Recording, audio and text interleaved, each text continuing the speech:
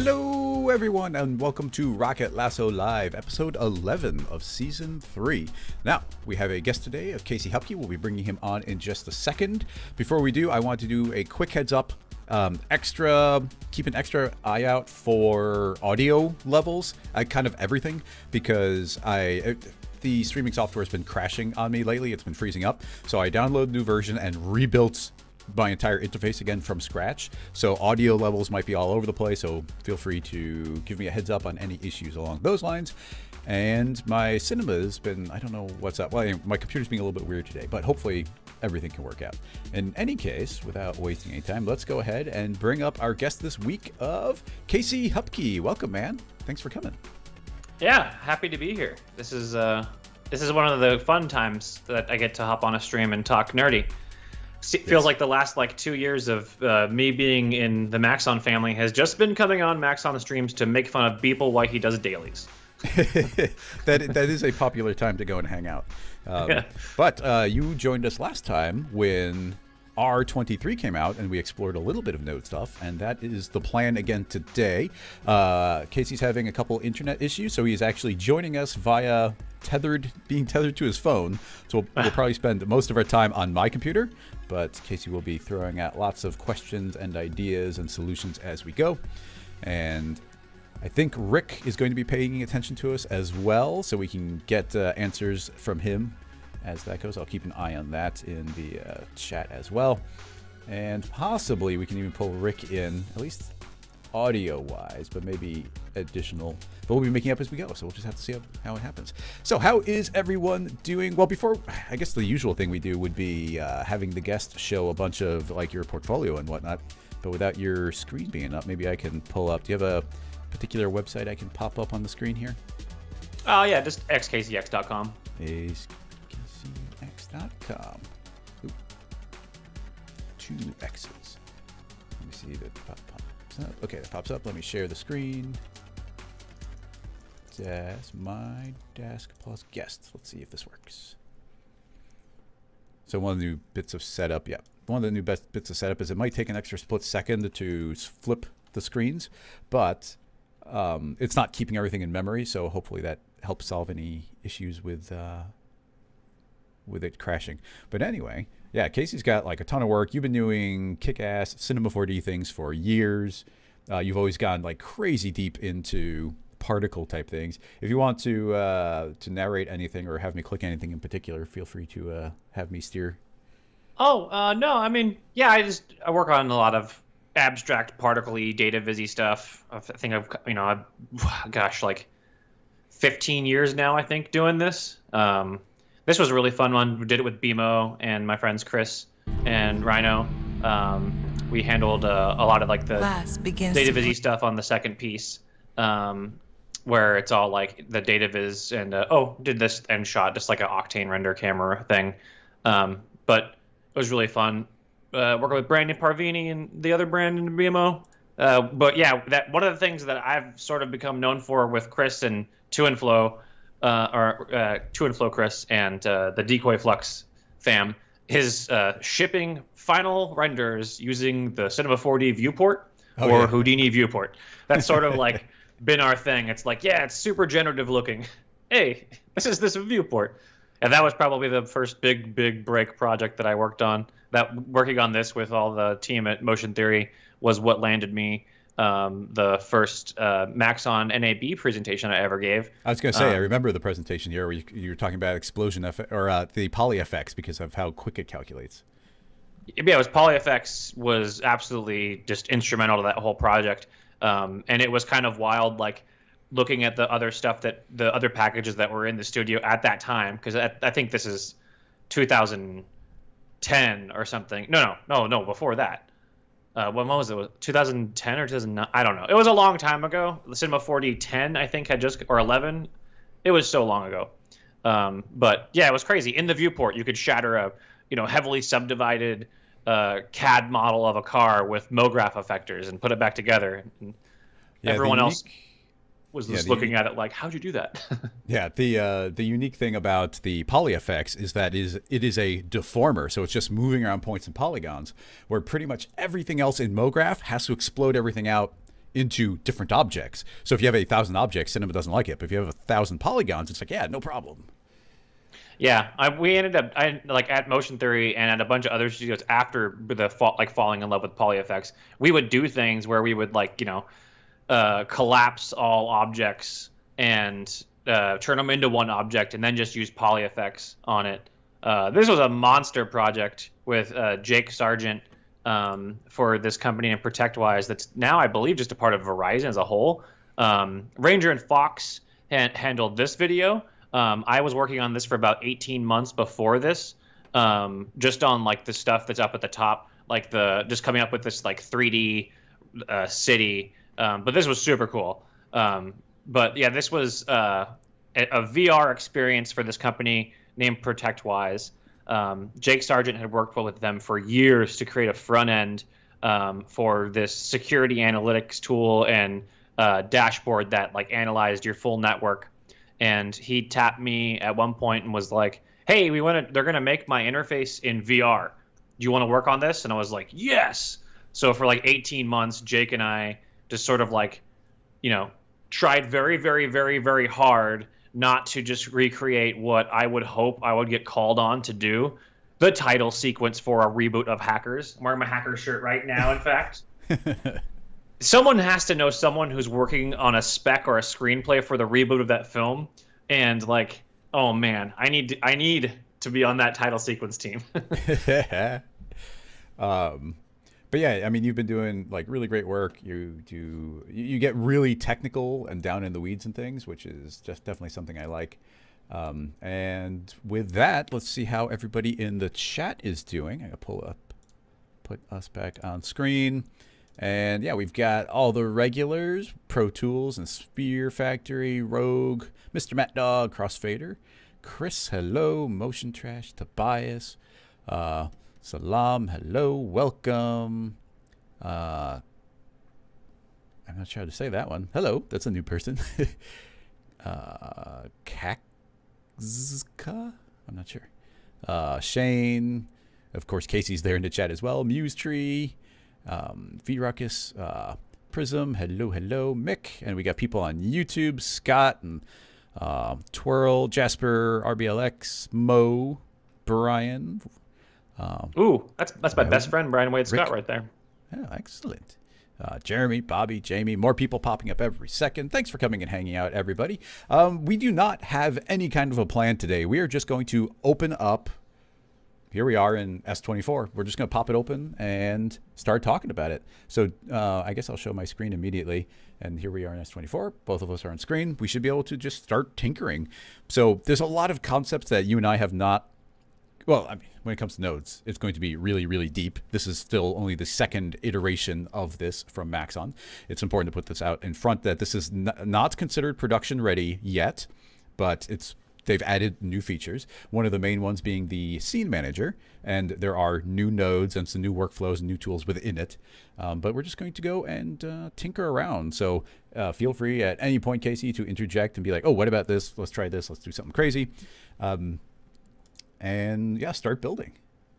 I think one of the first thing to point out is that they've done a huge update to it in a lot of the nodes and contexts, like with the different operators that exist. As you're going to see, there's like multiple sort of contexts that are sort of being built around right now.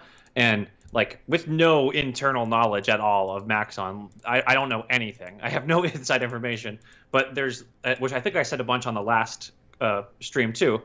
There's little tells that are in here that show that this is still like technical preview is like a generous term. This is a work in progress for sure. Well, just look at the lack of icons. That's all the exact same icon. Only dual mesh, which I think was made by Rick, has an icon. So those aren't getting built out that way yet. But the scene manager, whew. Yeah. Well, let's give some quick context. First of all, you have to go to your layout nodes to see this general layout. And now there's two main ways of getting to different nodes. One is hitting the letter C, which will pop open the kind of quick command manager, and you can be in nodes or in operators, or the other, and I actually like doing it this way, is opening up the asset browser. And then I had been saying go to nodes, but this will show material nodes and scene nodes, and I just want the scene nodes. So you click on operators and you'll see just things that are relevant to this type of setup. In addition to that, I like changing to list view and shrinking it all the way, so I can you kind of see everything alphabetically, very clean, dominated by text. And it's not like these icons are very informative right now anyway. But like you said, they've started organizing this in a much more intuitive way. Mainly these 4 folders of generators, modifiers, primitives, and selections. And then the very important asset construction, which I'm only starting to wrap my mind around.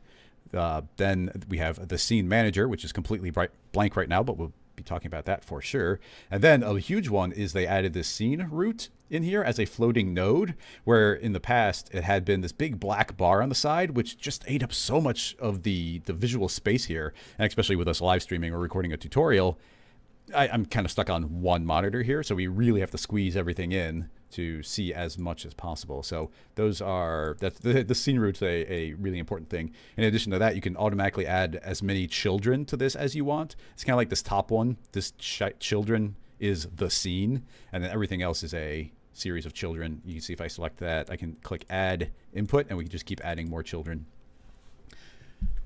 Can you right click to add those? I also do the attribute manager style like click, but I wasn't sure if there was a easier way to add children. Well, that'd be something I'd love to see, would be the ability to right click here and say add children. And let me try adding a primitive. Like if you just drag a node into it, I wonder if it collides and gives you the option. Let's see, I think we need a primitive. Is that an operator? Yeah, that's an operation. That's the op. So yeah, so that would be a child, and that'll appear in the scene. But could we drag this into nothing? Well, that jumped up to the top, and then, yeah, some weird things just happened there. I'm going to hit undo because I'm not sure what that was. We saw the source code. We have the source. But you now see, as soon as I plug this into the scene, in the scene manager, there is now a cube. So that is one little thing. I guess let me just demo quickly, and once again, interject wherever you want to. Let's just do a quick demo of the scene manager for anyone who hasn't seen it yet, because this is the beginnings of the future of where cinema is going. This scene manager is going to essentially be the replacement of the object manager eventually. That's the idea, yes. I think. And it's actually super cool. And it's as Chris is going through this, like there's going to be things like you notice you dropped your primitive and you immediately get your scene root has the primitive attached to it in the node manager. And everything that we do to this cube inside of here is going to replicate itself in nodes. So you're already you're getting free value out of both. Like there's a way to build in the scene manager and have it reflect in the node manager and vice versa. But the node manager to scene manager is still very confusing to me, and I haven't quite figured out how to do that yet. Yes. Yeah, we were just chatting about that a little bit before the stream. But you'll see as I drag in different geometry primitives that they are appearing here and instantly becoming linked to the scene root. And it looks like it's actually creating, see, we've got our 1 through 7, but if I add another one on here, it actually is automatically creating another one. So that's another instant way of adding more. And then we can select and delete. Another addition is, because we're in this scene manager context, I now have the ability to move it in the viewport, select it in the viewport, and you'll see that the different properties of it appear as we sort of expect in the object manager. Then, yeah, the ability to move or scale or rotate, that we couldn't do that before, but now it is interfacing in the viewport in a very handy way. But let's keep this simple and just create this cube and start talking about the modifier stack. So going into geometry modifier, we can now make changes to this cube or any geometry that we feed in simply by dragging these modifiers directly as a child.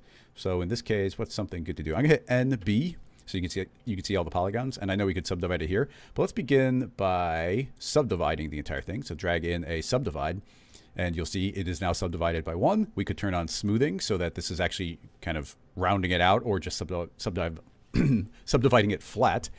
But the thing you should notice right away is that the modifier went above the object. Yes. So this is the Write your strangest congressperson now. Yeah, Write your congressperson now. strangest and most unintuitive thing, and I don't know how locked in this is, but I think both Casey and I are of the opinion that unless you want to alienate every single Cinema 4D user, it needs to go the opposite way. People do not read from bottom to top. People read from top to bottom.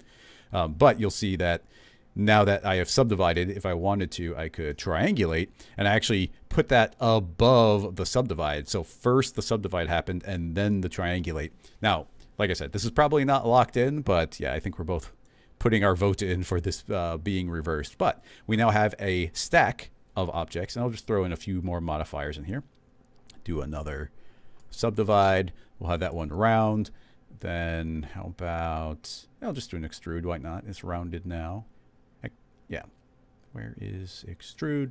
Throw an extrusion in there. They all get extruded. Of course, there's tons of different properties in here. We can have it extrude out really far. We could do some offset variation. And very quickly, we start getting a pretty crazy looking object, and it's all parametric because it's all node-based. You'll see, as I add them in, they are appearing here in the node manager, but they all get visually messed up. However, if I hit the shortcut Shift-L, it'll just organize every node in the entire scene and kind of line them up. So that can help. You can also just, if you had just a couple messed up, let's say I had these two way out there, I can just hit L and just those two get fixed, which can be very handy. So now we can see the relationships that were built here, and we can rearrange them here. They'll rearrange the way they're connected there. A lot of really interesting combinations of things. So my first thought is, and I don't know how well this will go, but my first thought was if we play with the dual mesh modifier, which is the thing that I think was made by Rick. And what this does is it's a single standalone object, but you see it turn this cube into like this crazy geometry. And I think that we could try and make something like that. And then wrap it up so it would then kind of appear in this list. That is, I think, a good exercise for like, okay, let's build something in the scene manager. Yeah. And then clean up the nodes and then wrap it up in a package to then kind of complete the loop. Yeah. Someone just asked in the YouTube chat, can you select like one vertex or polygon in a view? I think selections are a really cool thing to show in the scene manager too while we're doing that. Because it's very simple, and they're actually, like, in a lot of ways, like, much better. Well, I mean, we can't select. There's no. I don't think there's any kind of make editable right now, and so this can't be made editable. And we can go to our different display modes, but it's not really going to be doing anything. Like if I go to select here, you see that this isn't doing anything. But it's all procedural selection right now. I mean, obviously, eventually they'll be able to be made editable. However, let's go back to polygon mode, and yeah, maybe this cube, I'll subdivide it a few times so we can see a little bit of variety there. And going to geometry selection, now we have an entire collection of ways to select things. So an obvious one would be a random selection. Yeah, so there's a random selection interjected. It's got a couple different settings. Change it to polygon mode. And as long as I have the polygon selected, the actual object, the top or the geometry, you'll actually see it represented here in the viewport. You can actually see the random selection that's been created. So if we were to, let's do the random selection, selecting that, I can lower the percentage down. I would love to, maybe there's a way of doing it, but I'd love to lock it in. Or here's what I really want. We've got the stack, but as I select the random selection, I can't see what's selected anymore because I'm no longer on the object. I'd love for anything in the stack to act as if you had the cube selected as far as the viewport is concerned. That would be really great. But I have a very small percentage selection. As you see, there's just a couple. But now, and let me show you another neat thing, I could grab the expand selection and drag it over. But if I hold down Control, I can create a duplicate of this. And this is a selection. It's a geometry selection. That's like a type of node, which means the selection operator, I copy this random selection, but I can change any selection type to any other selection type. And this is where we should be able to make more of these.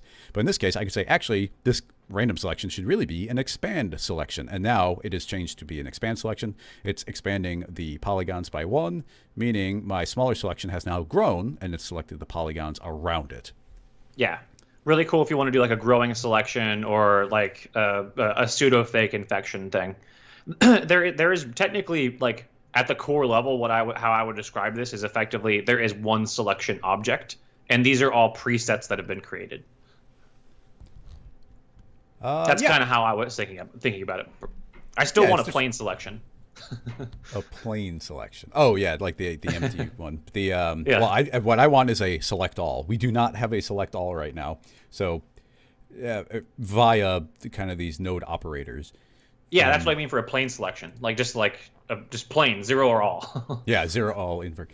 Now, I mean, even along those lines, it can be interesting if I were to delete those. I think if I put in an invert selection right in the beginning and select it, you see it's all selected because we had nothing selected. By inverting it now, I have everything, but it's not the same.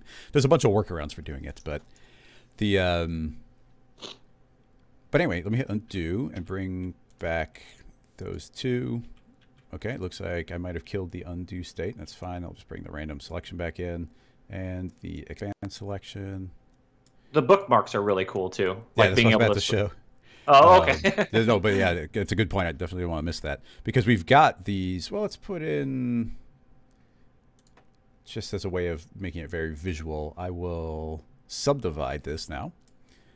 Actually, I'm going to subdivide it first. So that subdivides everything, smooth it out. So now everything gets rounded a bit, and then we get these selections happening. And then after that's happened, let's say then we want another extrusion to happen. So right now this is happening based on these settings. So we could we could collapse the stack down. So now we just see the cube, and the cube obviously has a bunch of additional properties down here. And we'd have to twirl it down, move inside, grab the different objects to change their individual settings. But something that's pretty cool is we can go to something like random selection and turn on this bookmark, and you'll see it'll appear up on the top almost as if it's a tag. And so we've kind of promoted that to being like, oh, that's an important element. And we can promote the expand selection as well. And I mean, in this case, we could promote pretty much everything, collapse it down because we don't have that big of an object. And I can select any one of these, and instantly those properties are getting selected. So I could, let's do a very small selection and then grow it 0. I love that these go to 0. That's really good.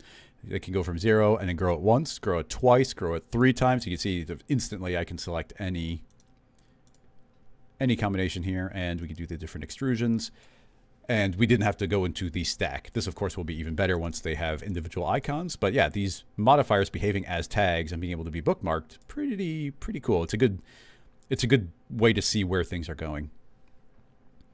Yeah, it's like there's so much of this stack, the scene manager, other than the fact that it's going the wrong direction, and I will not rest until it is fixed. like you could if it stays going like this, I'm just gonna wear shirts that are written completely upside down to any presentation I ever do going forward. I'm gonna start my presentation from back to front. Yeah. So here we are at the final result, and now let's go to the process before it. But this is like the kind of stuff that used to make me like sort of valuable on teams. Is, people, I would make things in MoGraph, and they would have these ridiculous espresso setups inside of them, and then everyone would be like, well, no one can touch that file now. There's only like you and 3 other people here that know all that espresso. And so then I would make an espresso tag and create user data and interfaces and sliders that look just like those tags look now, that you can create with quick little one-shot histories. And I remember like Vegas in 2012, like talking to Rick at Whiskey Downs, talking about nodes and Espresso 2 and like the future. And it's so cool that it's actually here. Yeah. Oh, Espresso 2. But yeah, it's really exciting where it's going, but I guess we're still going to harp on it. But basic things like the direction here are like, well, okay, everybody will acknowledge that that's the way it is. But look, it's really cool to be able to promote things up into the controls. Like, I guess the small counterpoint to put there, or additional point, is we've also got this cancel one. We can say, hey, don't just turn this aspect off of it. So that is the, what's the word? I'm blanking. What would the name of this little button be? Not solo, but disable. Just disable, I suppose. Maybe there's an official Cancel. term, but yeah. And I think these are bookmarks. Yeah, these are bookmarks, and this would be disable checkboxes. But I love how easy it is to make those little, that setup right there is so simplified in the scene manager. Like, sure, you could do the same exact thing in R20, like with the, poly extrude or with a extrude generator and I'm blanking on the MoGraph extrude, Mo extrude, right? Extrude. Yeah. Yeah, Mo extrude with the shader effector or a field and get the object and everything too, and it'd be you'd be on the road to getting there really quick, but you'd have like 5 different menus to jump around through to control the different noises, and the UX of it isn't as compact as this, which I think is very cool. It's familiar, and it made things like somehow even more Maxon-y and speedy. Like your time to first image, like which everyone loves in render world. That's why we all swapped over to GPU land. Is so quick with the base level creation that you're going for. It's very fun. Yep. Somebody, Chop in the chat is mentioning, and I totally agree, that there's a difference between dragging one of these nodes from into the scene manager and dragging it into the nodes directly. And I'm not sure if this is just something that didn't get addressed yet or if this is an intentional decision. But you see, as I put this extrude in here, that the extrude here is shown as a modeling operation. And check out that we are feeding in the operation stream and outputting the operation stream. But if I grab an extrude and instead of dragging it into the scene manager, I drag it here into the nodes, you'll see that this is a completely different type. It is no longer a modeling operation. It's more like the raw geometry function now. And this now wants to be fed geometry and output geometry.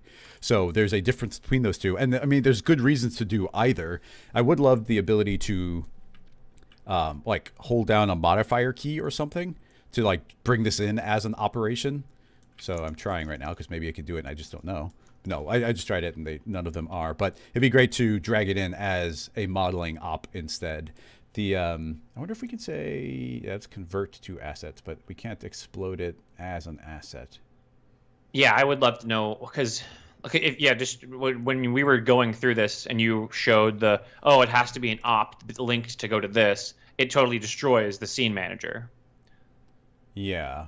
Like it becomes there must be a node that we're missing in the process that allows it to interject itself into the scene manager correctly. Yes, agreed. Let me see if I just want to see this as a Dual Mesh 2. There's a sequel. This is something I made. Oh, okay. And I want to see. Yeah, okay. So I was able to I made a modeling operation, and now you see it is able to. I didn't give an icon, but it is able to get put into the scene manager as a modeling operation. So one of the goals today is to make one of these. And essentially, I went and I took the dual mesh concept and I was trying to, and you see I promoted a bunch of different settings in here where I can, I don't even remember. There's a lot of different controls in here and I don't know that it's all properly set up. And some of these are really going to slow it down. Excuse me. It's not doing everything I want to, but yeah, we're going to try and make something along those lines. And let's see, modifier, dual mesh. I don't know. Can we go inside of it? I think you can. Can't you just? Yeah, edit asset. So here's the dual mesh. Well, here's the thing: is if we drag an extrude in, actually no. Well, that's a dual mesh modifier. If we drag this extrude in, here's an extrude, and you'll see if I go to assets, there is no edit asset. If I drag the extrude in like this and I say asset, there is no edit asset. But this is something that was packaged up as if a user could package it up. So if I select that, there is an edit asset. And going inside of there, we can now see everything that made that up. Which, you know, it can be intimidating visually, but we could start building something like this and have a significant simplification. And where is, or maybe it's inside of it. Yeah, this is where I'm going to get a little bit lost though. So we'll see what we can do. Do we want to start moving that direction now, or is there something else to interject before we move on to something like that and possibly hit a hard dead end? No, I think we can go over to that. Maurice is asking if there's some sort of time node. I'm pretty sure there's got to be. Yeah, there's a time node right there. So this is just, it's outputting the scene time, the system time, the FPS, the current frame. Yeah. So you could use this to drive anything. And let's just plug it in, why not? So here's the parameters of this single extrude. And if I were to take the frame and put it into, let's see, I think I can just drag this in, and now here's the additional parameters. So there's inset, I think parameter offset is the one. So let's try hitting play, and there we go. There's time driving that parameter. So yeah, just like Espresso. And you can do that on even on the selection as well. Like if you use like the selection and had like how you had it before where you were adding on to the selection, you can have frame time increase into that. Yeah, I don't know that the undos are all working 100% because I don't think I'm going to be, oh, I was able to get back this time. So yeah, let's hit C. There's the time node still searched for. We've got the random selection. Rick showed up. Hello, Rick. Yeah, let's see when we plug this timeline in there. I don't know if you overheard what we were just asking about, Rick, but we noticed there's not parity in extrude as it drug into the node graph and the extrude drug into the scene manager. Like one of them is a modeling operator, and the other one is one that you have to sort of create into a modeling operator. And we're unsure of how you go along making your own version of that. Yeah. Well, essentially, how would we go about taking this extrude, which is dragged directly over? How would we put it in the modeling operation wrapper? Now, I don't know for sure, but if we do go to asset construction, see, I don't think it's the geometry operator. And I mean, I think I have gone over this with Rick before as well, but I just don't know what the direct setting is. We need to add that convenience insertion in node graph. Yeah, and there's a lot of things that are in progress. Yeah. So maybe, yeah, see, convert to asset, but it's an operator group. That's a modeling op. How do we make I mean, is a geometry operation get defined as a modeling operation? I don't know. You have to create a modeling op node instead. Like you can't, he said. You can't directly. Oh yeah, well that's fine. Okay, so we can't put it in this wrapper, but like I said, I did make that dual mesh, which is I was able to make this, and now it doesn't have a icon, but you'll see that I could actually grab this extrude. I'm like, oh no, it's actually my dual mesh too. So you see, my thing I created does appear in the list, and I'm pretty sure if I even took that dual mesh, I probably could. Can I move it into? Yeah, I could actually move it into the geometry modifier, so now it lives with the rest of these. And presumably, if we open up the detail panel, it looks like that. But I'm just going to, it's not going to be correct, but I think, oh, we have to send it to the, I'm going to take a screenshot. Can you take a screenshot and paste it into a Windows Shift S? Can you paste into the viewport? Or maybe, I'm not sure. Right click. Yeah, oh yeah, update preview from clipboard. So I took a screenshot and I just right clicked and pasted, and now that has become my icon. So pretty straightforward to be able to do that. Pretty cool addition as well. Yeah. Yeah, I like the whole new asset manager thing was quite a surprise. It was one of those things that like a lot of people probably saw and were like, huh, I don't know, but it's going to quickly take over like a lot of people's workflows. Yeah. Let's see. Well, yeah, as I said, I would love to try and make this as a wrapper. Let me check a file real quick if you want to talk for a second as I just hunt my scene files. Oh, yeah. Okay, cool. What do I say? I'm super excited about this release cadence that's been going on and the way that the S's have been going into the R's. I know some people, I know that's a super hot take. Like the name change doesn't bother me at all. And I'm actually pretty stoked that there's sort of like this advanced state of development occurring, even if it's only perceived advanced. And there's like features in this window and features in this window. And I like that twice a year I can kind of count on getting some new toys to play with. It's very cool because I mean remember when there was a time where for a year all we really got were new bevels. Yeah, there were lighter releases and fancier ones.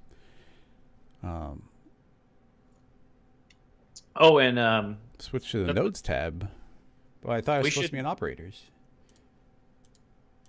What's the difference? Nodes tab. Switch to the node tab of the asset browser for starters. I mean, I guess we get additional things like data structures and whatnot.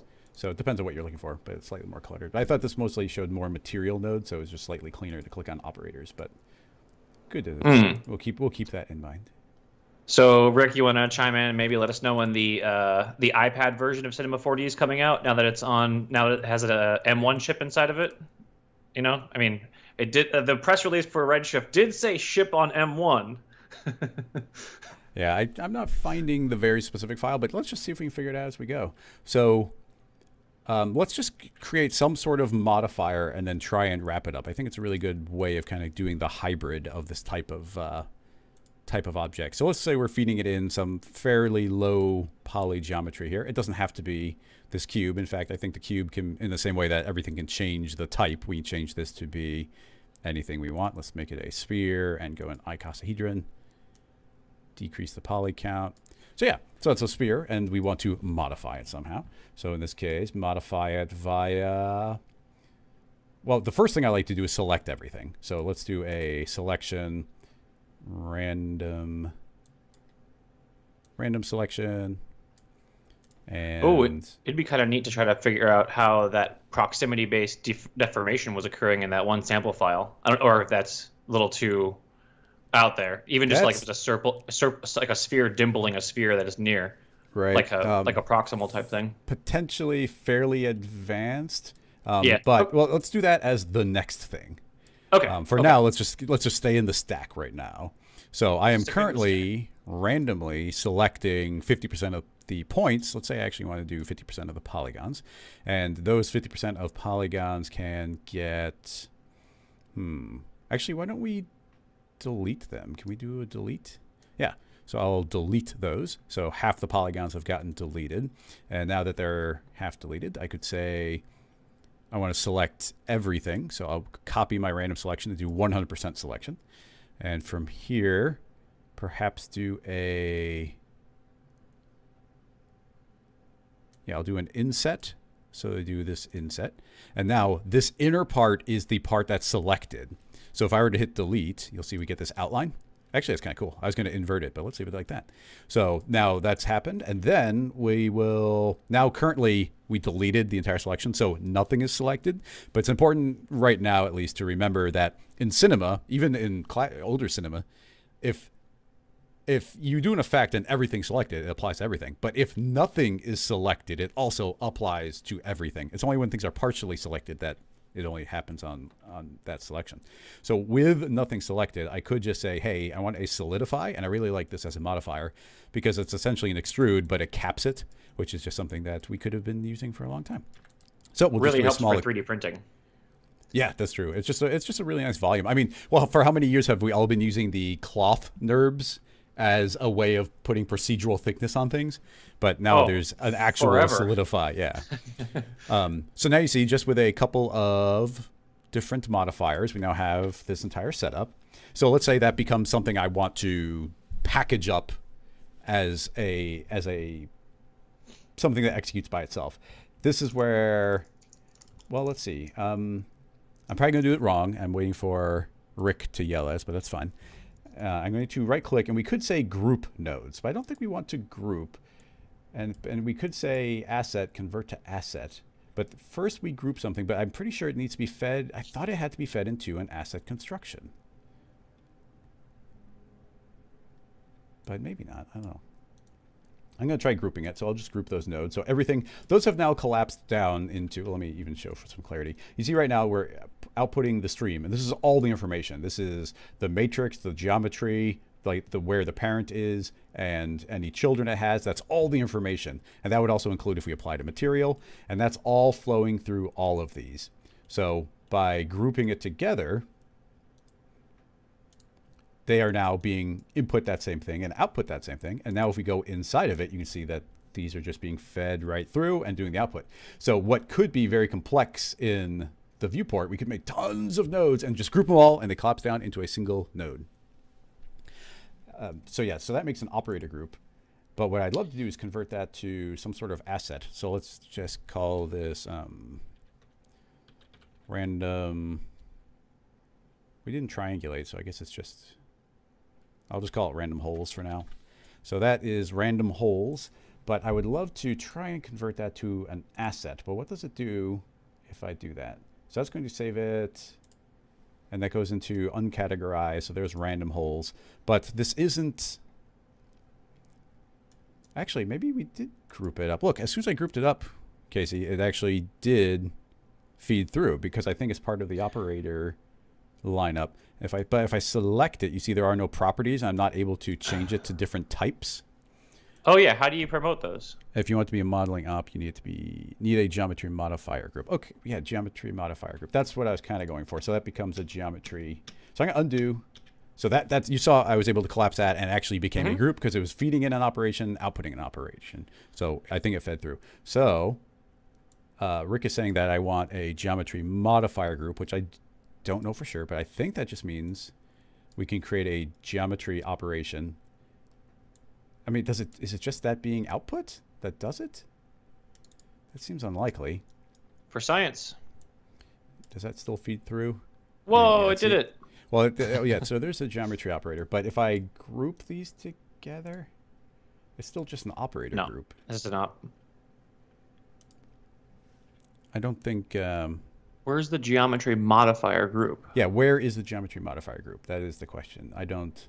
We have a object group, but that's not geometry. We have an operator group. Does that have different modes? Doesn't look like it. I've just completely lost where that lives. Look at the third node in the asset browser. Geometry modifier. It's right there in front of us. Oh, geez. I always, because I always look for it one of these icons because to me the little equation one is the one. I know I'm just blind to that. Thanks, Rick.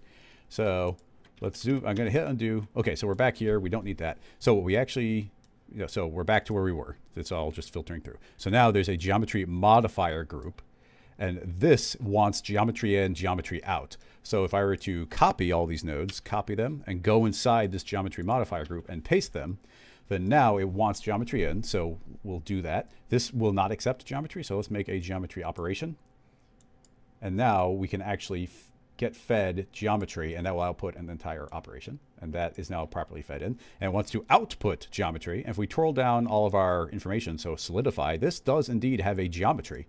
So via that geometry, I will output just that. So now we have a geometry modifier group that's just modifying geometry.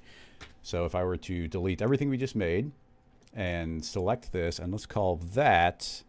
first of all, let me delete this one and select this, and we'll call this one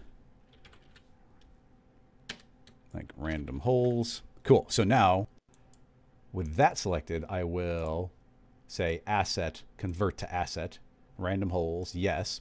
Now it's uncategorized, but now there's random holes here. But where things get interesting is if I were to drag this and apply it, and if I did this right, you can now see it's an operator, and this operator will now, you see it's now hanging out with all of its kind of modeling operator brethren. It did not work though. That's true. It did not work. It's looking unusual. It's not working while it's packaged. Yeah, and the same thing happened on my dual modifier, or my dual mesh 2. So let's see. Let's grab that and convert it to an asset. So now you see I actually convert it back to this mode. And actually, you see it popped back to looking correct as soon as we did it. So yeah, I feel like we're missing something there. What did we do? Well, we partially got it working, but... Oh yeah, this is now no longer a...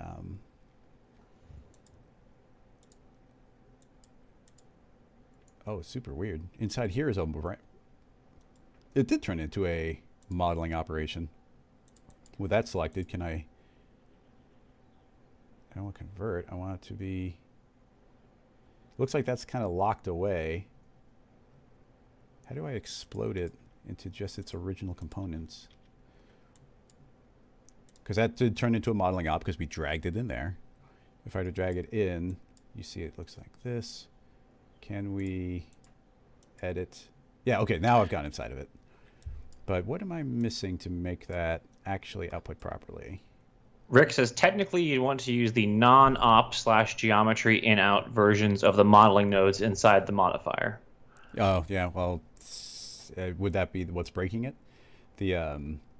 I mean, it's fine. This is a pretty simple setup, so we can attempt to do it. And I'd love to promote some of these parameters so that people can kind of see the whole workflow. But remember, we were talking about how they're very different if you drag it in here or if you drag it in there. So if we were to do this again, so we start out with a selection. So let's go to our so we can't random start selection. Yeah, and then we do our delete. Technical preview, people. We're getting there. Yeah, we're working on it. We're learning things.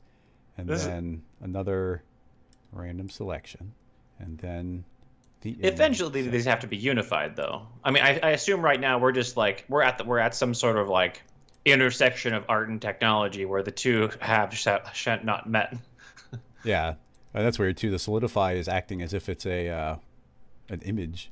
So yeah, there's all sorts of weird little twitchy things. But let's take in the geometry, and then that will do a random selection. That random selection needs to be point based or polygon based. In fact, both of these do. That will select all. This will delete all the current selection. It'll then randomly, it'll select everything with them all selected. It'll do an inset. That inset will then get, is that, oh, I dragged the wrong type of delete in. Delete. That will then delete that active geometry, and then all the remaining geometry will automatically be solidified, thus outputting it. Delete that. So now we should be able to close. Do we have to save? Yeah, save. Save new version? Save new version. So now it's 1.1. So we're making progress. This development cycle is making huge progress. Like, the investors are going to be so stoked to know that we're already at 1.1.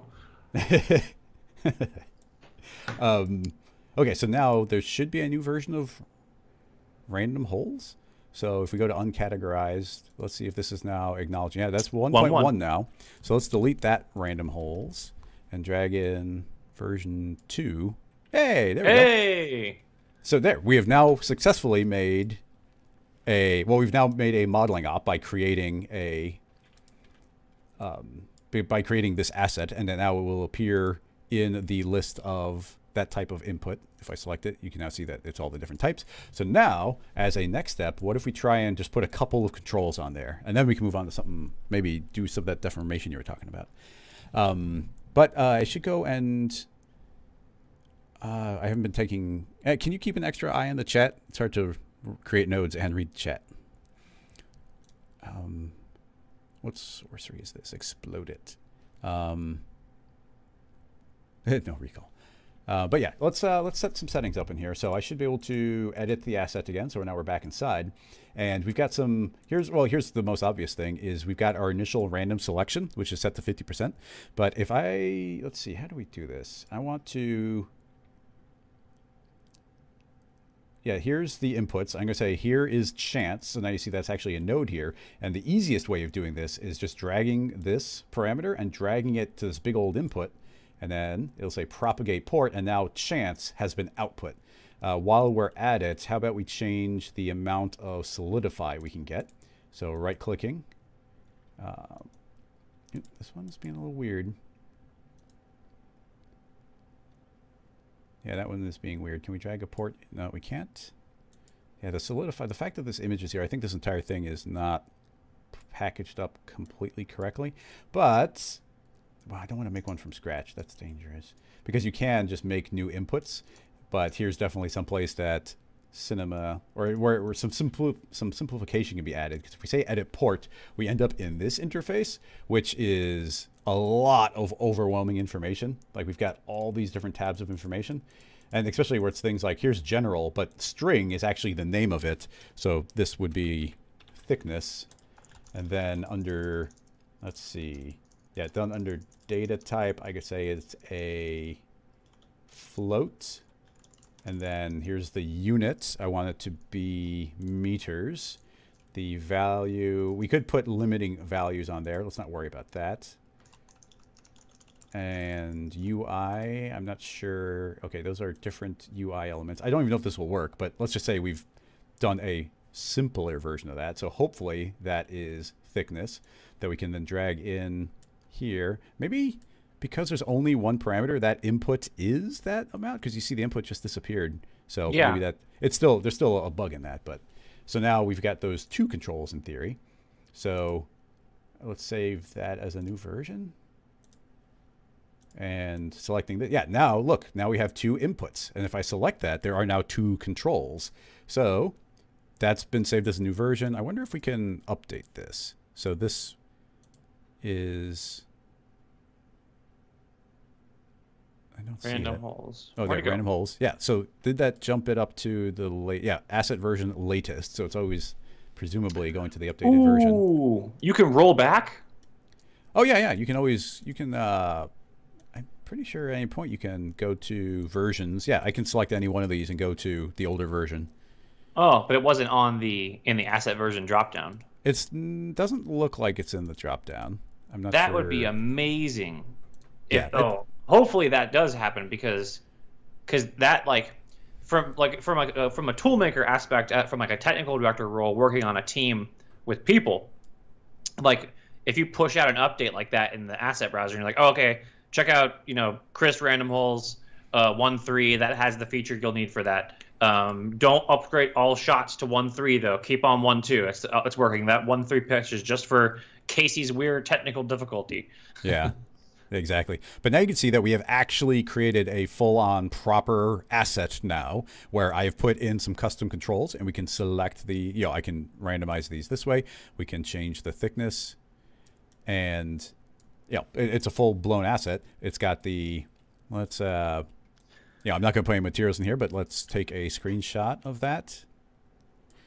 Right click on the image and paste it from clipboard, so at least it's got a thumbnail. I can drag this into the modifiers, and now I've got the random hole generator, meaning we can start a completely brand new scene. I should be able to drag this into the stack. It's now getting modified. It plugged in. It's a modeling op. So we've kind of done from scratch, made an asset that can live just like any other. Yeah. So. Oh man, it's so fun.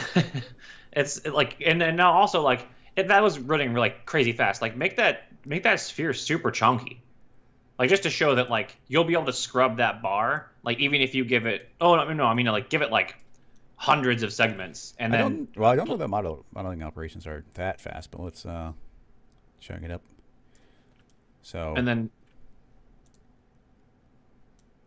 Yeah, it's not the, I'm getting not the craziest frame rate.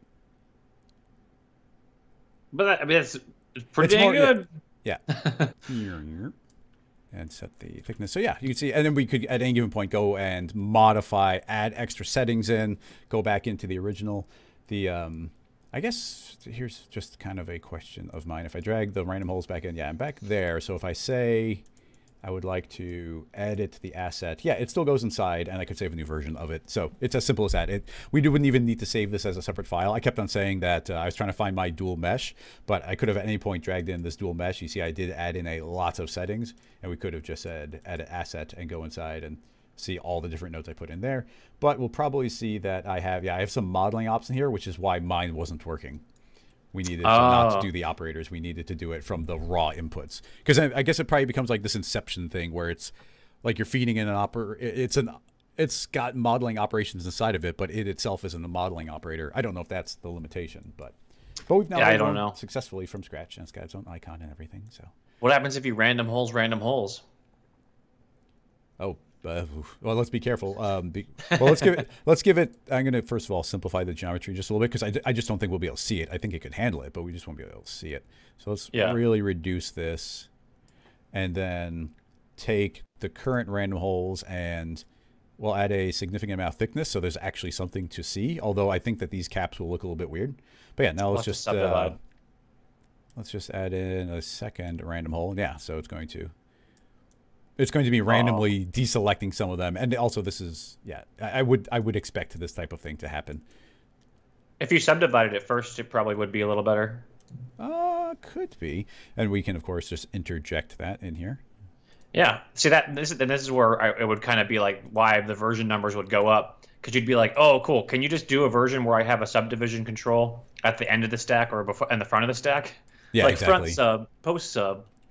Yep, and yeah, you just keep on modifying and adding and changes. So yeah, building little local tools for a like given studio or a project you're working on, that's going to be huge. And that thing's actually cool. Like that's actually some like decent like space junk greeble. Like I could see myself like making stuff like that. Like just like I just need something that's kind of just like chonky and like wraps around the spline and is like a background thing. And then, my big thing is usually I'll delete all the polys and leave only the points. And then, shrink that width on like a spline wrap or something. Yeah. And then boom, you have all kinds of just like abstractly grid pointed dots that you can render different colors and have them travel through your scene as like a data stream. This has been my Rocket Lasso how to make data viz free premium tutorial.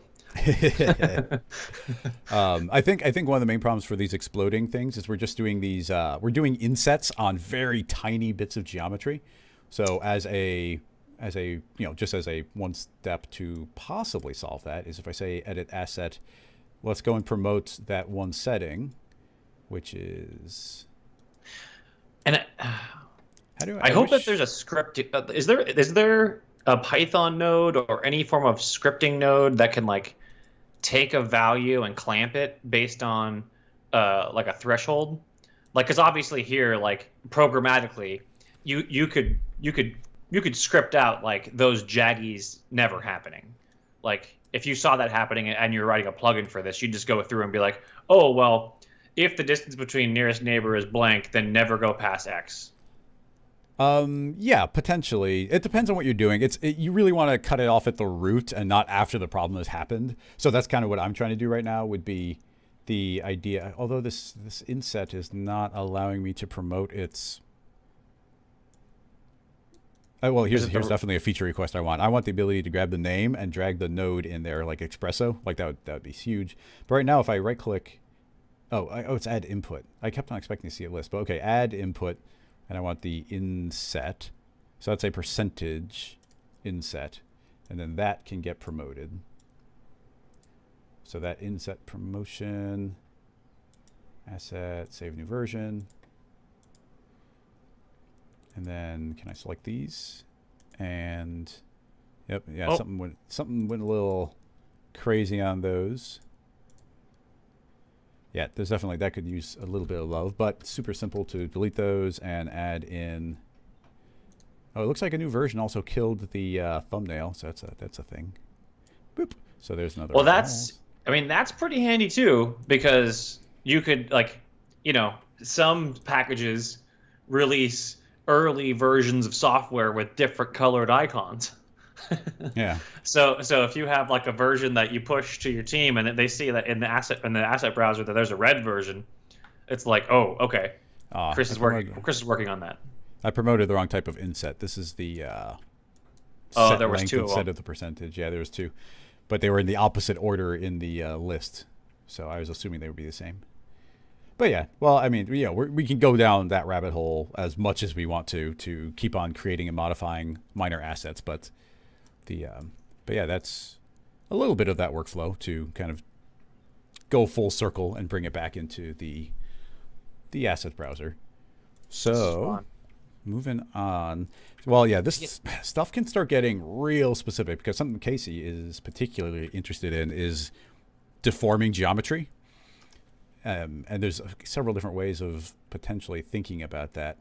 But let's I always start with a plane. Like a plane is just a really good way of keeping everything as simple as possible. So yeah, before going to a sphere, I'll start on a plane. So with a plane, man, there's going to be a couple UVs things. Too. What's that? Better UVs too. You don't have to worry about the weird balloon ends.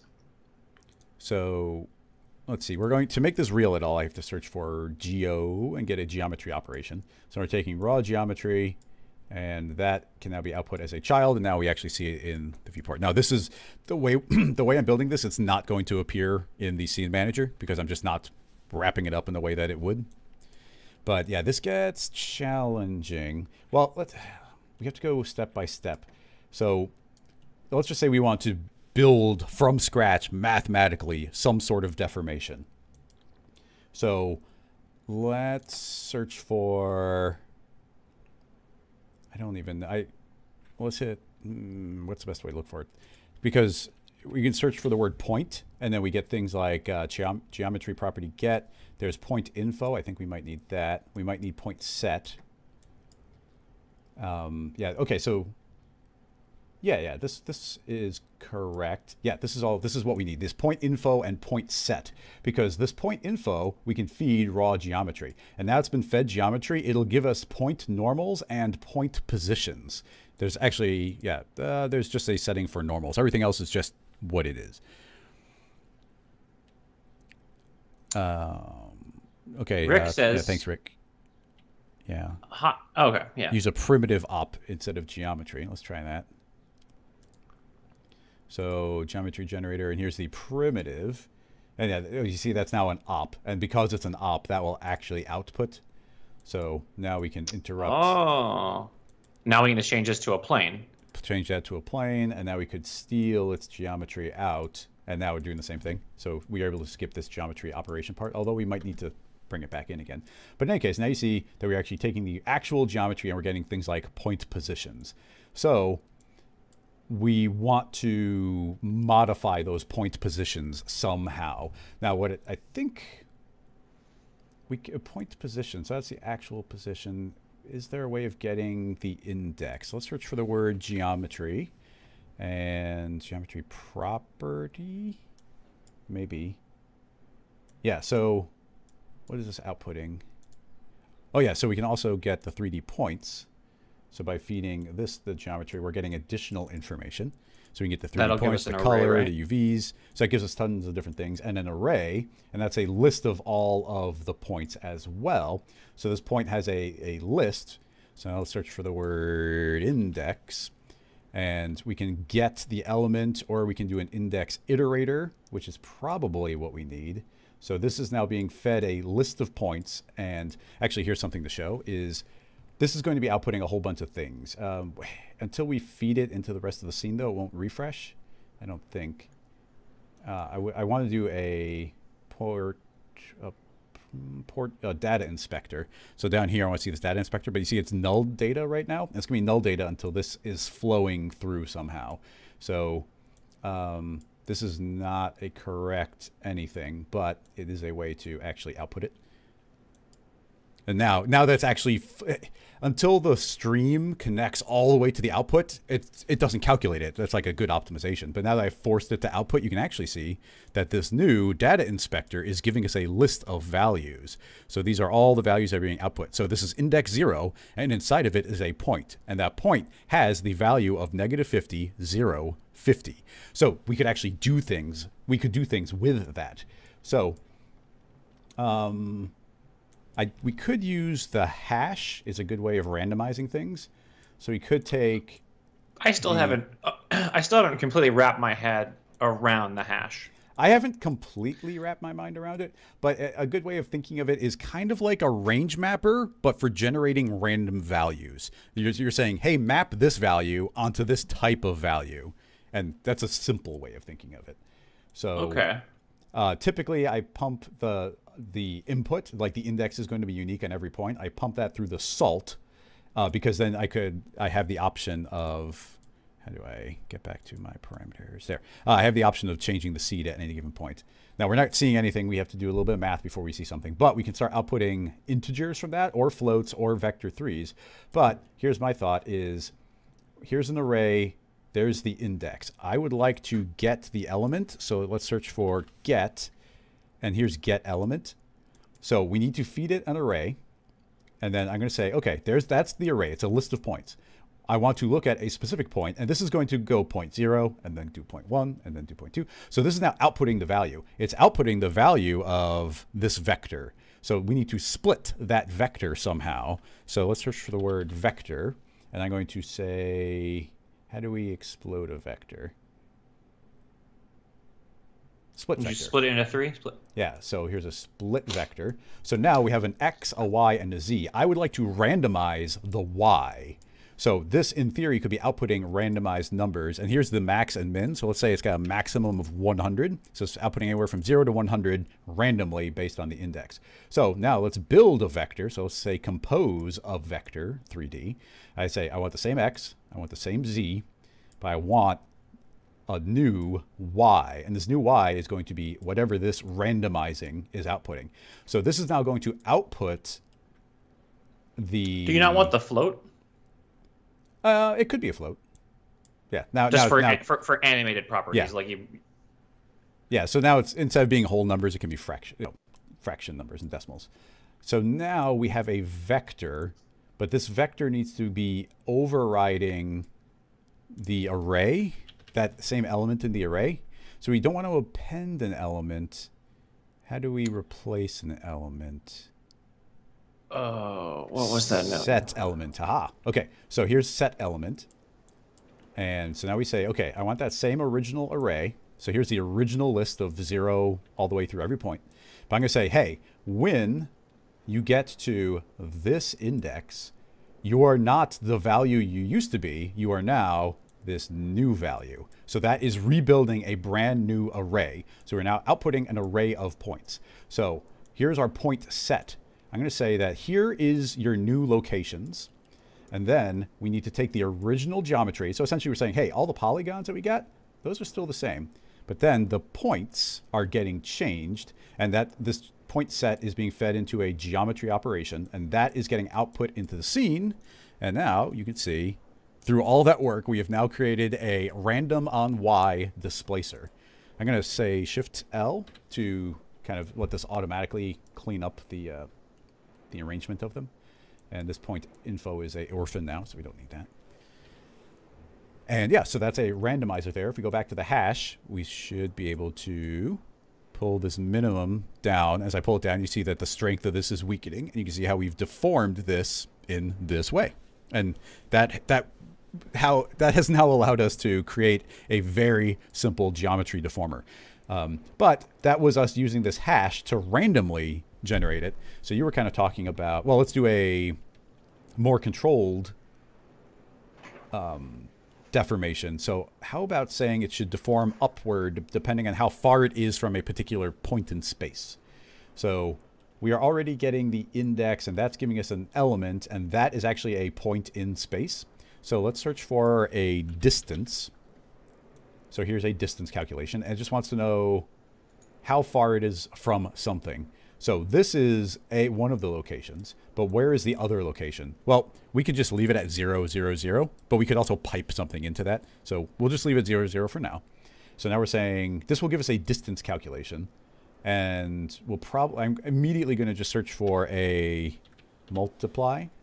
So here is a arithmetic multiply. I should be able to drag that directly in the node, but I just didn't. Okay, so now we have a multiply. I'm going to say just 1 to start out with.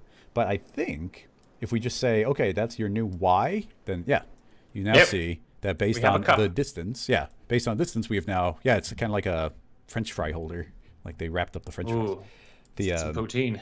So yeah, and now this multiplier is going to be how strong that is.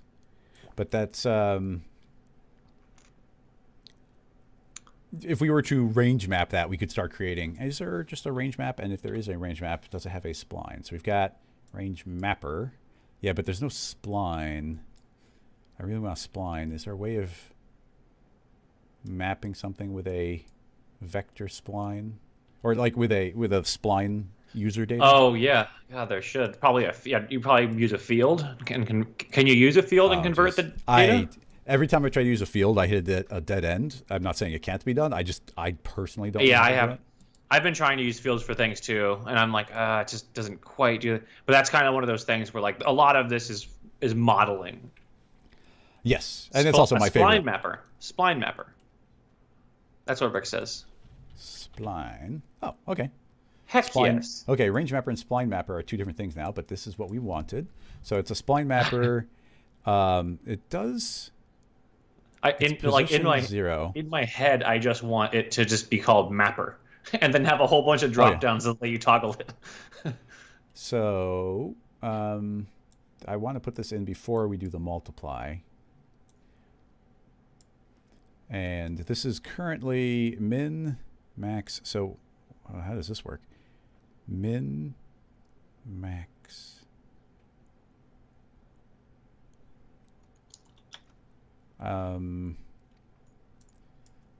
Yeah, I'm a little stumped because what values do we want this to say? I'm going to say, oh, that's the position of it. Tension. Yeah, those are just spline parameters, but where's the... That's a distance. So this is just a float getting output. Yeah, spline mapper. No, Bobby, you're here, and it's a live show. But yeah, I'm not understanding this. That's the position, and then we are mapping it. So is this mapping 0 to 1, 0 to 1? Is it supposed to be 0 to 0? Yeah, that just changes the way these points are laid out. These are just the numerical representations of these points, it seems. No, it's not. But yeah, this is not outputting anything. Like, I feel like we should be seeing the same shape until we modify it. Oh, wait, something did change right there in the center. Oh. It's just really tiny. Maybe the max needed to be way bigger. But how... Oh, man, this is different.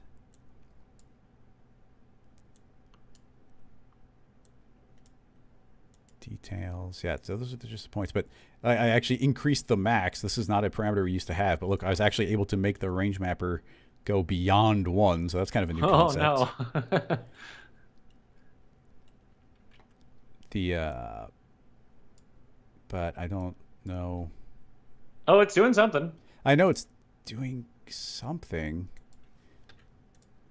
Let's multiply it by 10. There we go. It's sort of doing a thing. Now we're creating a black hole. But the distance must be huge. That doesn't...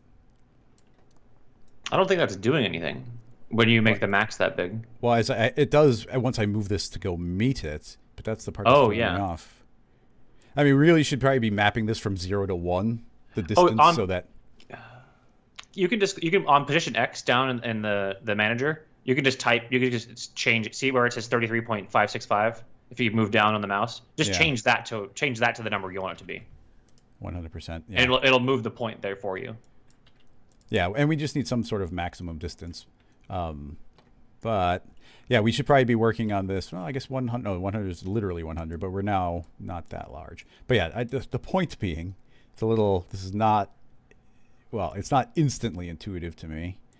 And now I'm not able to. Yeah, this window doesn't seem stretchable, so you have to like zoom around inside it. But anyway, the point being is I should be able to remap things like this, and we should be able to get there. Now we're finally getting the kind of hill that I was originally looking for.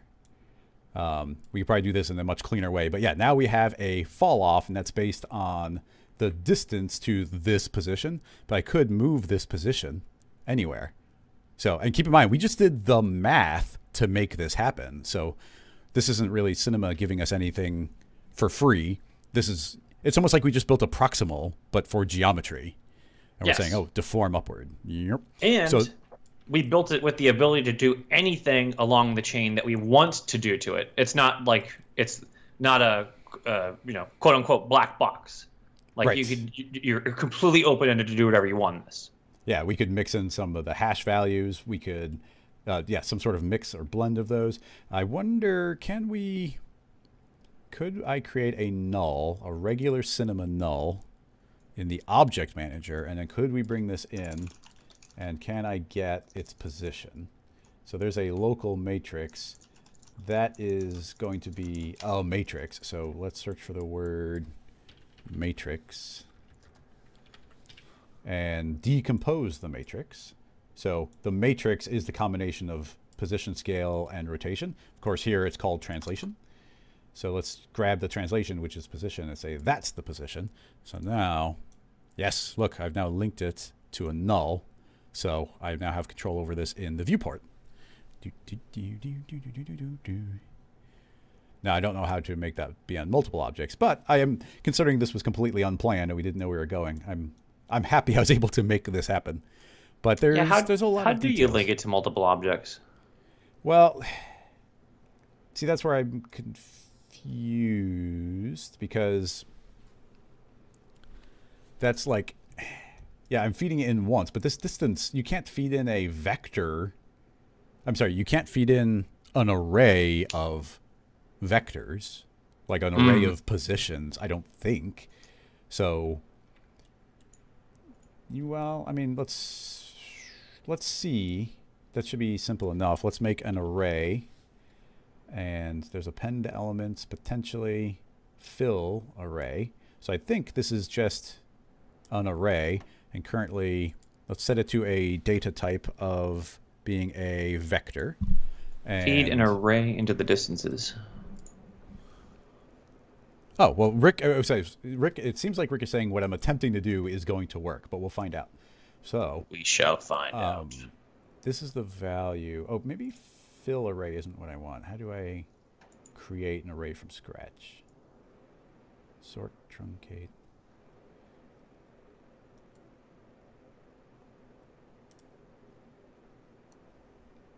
He says use build instead.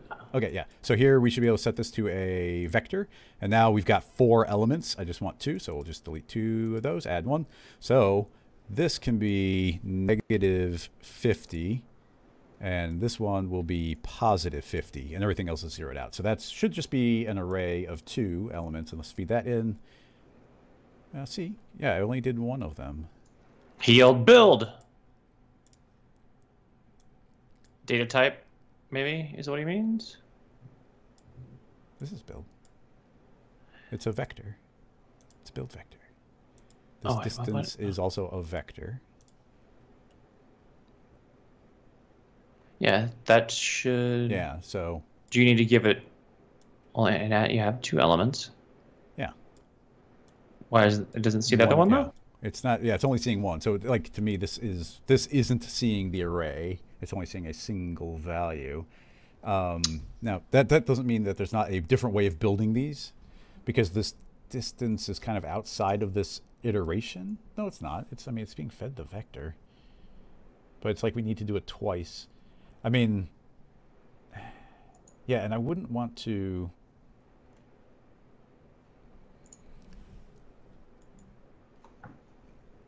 Something downstream is killing it. Don't use the index iterator.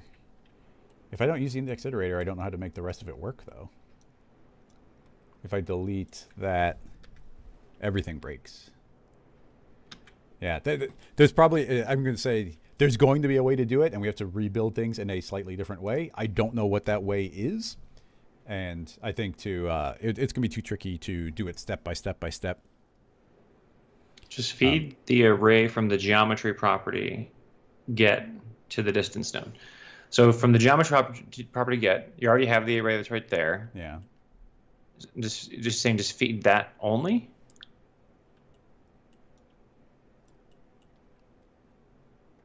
Yeah. So we might not have needed to get the direct one, and then we're multiplying, and then we're composing the vector, but that's still from that. But we should split the vector from there. Oop, didn't like that. Oh, we made a crazy line of some sort. That's weird. Spline generator coming soon. Oh, let's get the vector from the original array. We're composing the vector, setting the element. Yeah, it's still just seeing the 1. I mean, we were just able to eliminate a couple nodes. So that's nice. We still have this iterator. Let's get rid of that. But yeah, now the set element doesn't work. So feed your multiplier right into the point set. Oh, that makes sense, maybe. What's happening? Yes, I understand. Well, yeah, but it's not a vector anymore. See, we're feeding in this and getting a distance. Oh, yeah, so we still have to compose. We still have to compose the vector. It says kill set element. Well, it's out of the stream. It's not doing anything. Yeah. Well, this is why I don't want to pursue. Once we start hitting a dead end, I don't want to spend too long on it, because Rick. Compose vector, not multiply. Okay. Yeah. Oh, keep the compose vector? And the spline mapper, see, but even the spline, that's distances. But yeah, this should be splitting the vector, and then that should be composing it. And then that result could go out. No.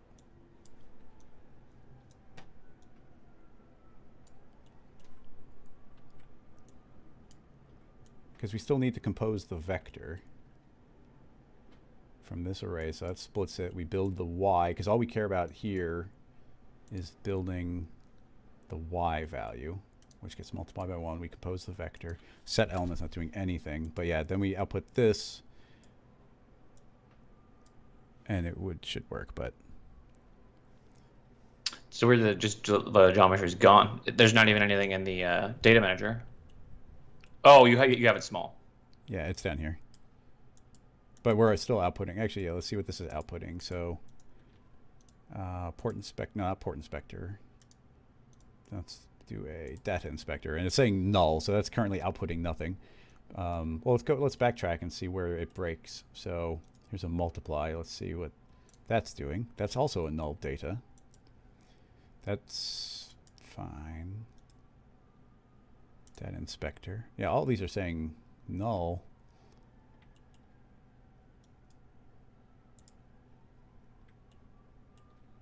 So either I did something super wrong, or we broke it. Yeah, it's busted. It's busted. It's fine. We can look into it at a different time. Yeah. So yeah. Oh yeah, we had some cool stuff going. I'm gonna try and undo until I get the somewhat. Hey, there we go. Back. So this is at least our. Let's plug the null back in again, just so we can get that sort of version working. Yeah. So wherever this null goes, we get the bump. But yeah, well, I'll talk to Rick afterward, get more detail, and we can cover that again at some other point. Yeah, cause that's cool. Because then you have to have like an object falling or whatever, and it's like kind of warm. You can do like a little fake bouncy sheet. Yeah, and yeah, even this multiply, I should be able to change the multiply. We could boing, boing, boing. We could feed a time through a sine wave that would make this oscillate back and forth. So we have control position. We could range map it multiple times. We could feed this entire range map value through it, and let's see what that would do. Sine. I don't know if this is a good idea, but if we feed something one way to find out value through a sine wave. Yeah, so we can. Okay, that's actually instantly worked. So let's increase our subdivisions to 111 by 111, and yeah, boom! Now I was able to ripple feed, solver. Yeah, we were able to feed that through for the sine wave. Wasn't there just a value there we could change? Yeah, so we can create as many of those ripples as we want, and then that's a multiply. So search for time, grab the time again, and we'll feed the frame into the multiply, and hit rewind, hit play, and now we get ripples automatically playing. So I mean, that's where we're in the raw build option. So as you were saying, like, we can interject at any point and modify things, remap any value to any other value. You can go back to the original value and remap it again. And that's what's cool about these nodes is we're feeding it through the sine wave, but what if we let's take the result of the sine wave and add it to the original multiply, or even an alternative multiply. And that should push the entire thing up if we feed that into the y value. So yeah, look, now we get like a birthday cake thing as this steps up. So yeah, these will push upward as they go. So we have access to all the math as we go and manipulating any given part of it. Yeah, it's super crazy. And this is with no keyframes, so you're just building your own rigs to do whatever crazy stuff you want to do. No keyframes, the way animation was intended. Exactly. Who needs keyframes? Keyframes are people that don't want to go home. Let's see. I didn't have any other specific rigs in mind. Let's see what I got here. Let me just pop open. Oh, go ahead. I was going to say, pop open that beta file just to show just to show what was kind of like stem from the sphere eater thing. If you want to, I just thought it was so cool. It's from one of the Maxon tester folks or someone at Maxon, and it's just so neat. Yeah. So we were doing the first couple steps of something like this, but this is successfully getting multiple points, and they get their spheres moving around to generate it. But you'll see here, when it comes to the actual nodes, that it's like, okay, well, here's the scene. It doesn't seem too crazy there. I mean, ours was already like that complex. But if we zoom in, I bet you we've got some nodes within nodes here. Like, yeah, here's get deformed points, which is a group, and inside there is a small function built out. And I wouldn't be surprised if we run into some additional ones. Yeah, more get deformed points. I'm not even sure what that does. Fit to range. Yeah, I've been picking apart little files like this that I found, just because there's not a lot of like the cool MoGraph stuff happening inside this yet, and it's really not even like that conducive to it at this point. Like, it's much more about like modeling and doing that stuff.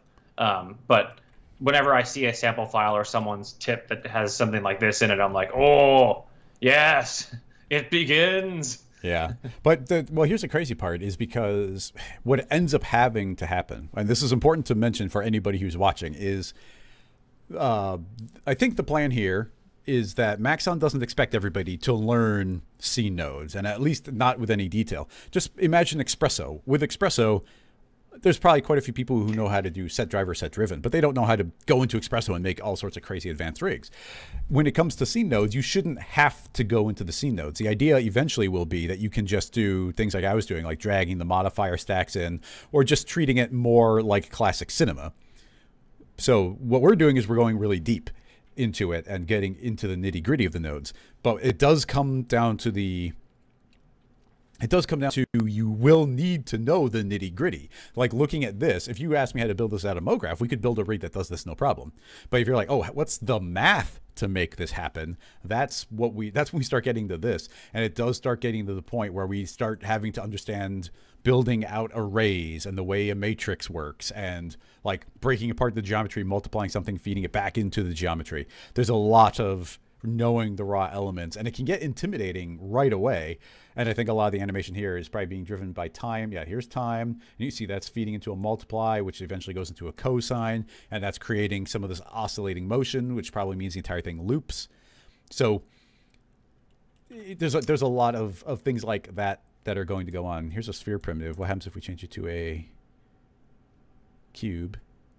Yeah, so we still have these unrelated spheres moving around. So those are individual spheres, and then the cube is just doing some sort of deformation. So as we start adding in a couple of subdivisions, you can see that that will also deform. But this is all being generated in here. But as you saw, as even we were going through and trying to build this file, it's really, really important to just go step by step and be like, okay, let's do a simple thing. Like, oh, the first thing we do is let's see if we can make the points move up and down. Oh, we did make points move up and down on the simplest object we could. Cool. Let's try and make it have a bump. Okay, we got a bump. Let's range map it. So kind of being very, very step by step. And then keep in mind that if we do get this working, well, if we liked this entire layout, we could always grab all the nodes, group them, and then just call them like ripple offset or something. And that becomes its own standalone combination. Yeah. And well, ideally down the line, what's happening is as you're building everything out in Scene Manager to make that sphere spinning around or object spinning around with dimples and everything happening based on, simple primitive objects that you can change out to be whatever it is here and there, the nodes are happening in the back end too. So if you have like a technical director on the job whose responsibility is to make sure that the scenes don't get out of hand to where they don't render or they're too crashy or something, they could pop into the node side of things and be like, oh, I can simplify this really quick, clean up a couple things and push it back out. Yep. Yeah, I wonder, I was just trying to look in this and see if I could see what we did wrong in the other one, because there's similar things happening. They are doing a point set. There's the range map. It's amazing how many of the same nodes end up here. Like there's the distance calculation, very similar to what we were doing, getting from the points.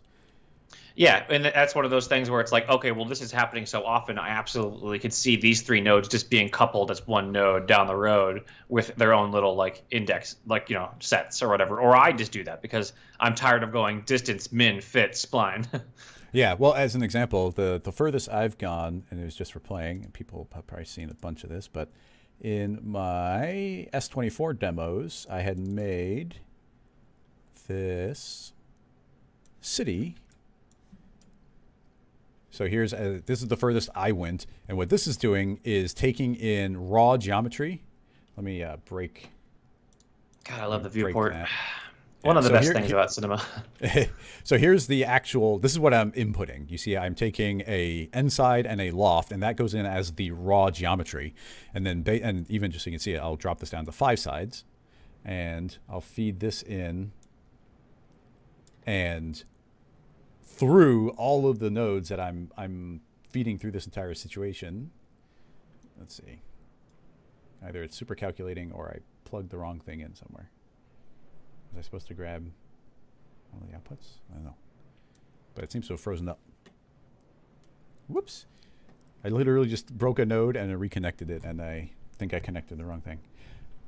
It might wake up, but it might be. My keyframes are for people that don't want to go home. Someone tweeted it, now it's being retweeted a bunch. Yeah, I seem to have killed it, unfortunately. Oh, no. I mean, that's not a big deal. I can easily force quit, but now I can't save that little node thing we had made. Oh, no. Dead. And open again. Alan, the PSR button is not gone. It just has a new icon and a new name. Although, I for years have been doing tutorials saying, hit Shift-C PSR, and now it's not called PSR anymore, so it's really hard to search for. It is this button. No, it's not that button. It's this button right here. It's called Reset Transform now, but it's really hard. If you search for reset, the word preset is there a million times. So Reset Transform, yeah, you have to type in reset space T down before you finally get it. Or it looks like they have a shortcut now for Alt. Is it Alt O or Alt 0? Okay, if you hit, no, it's Alt 0. Okay, Alt 0 is the new shortcut. So Alt 0 does it, but it is just this button right here. New name, new icon. What do you think about these new menus? Well, for myself, personally, I always work from the vanilla cinema interface because of live streams and tutorials. Yeah.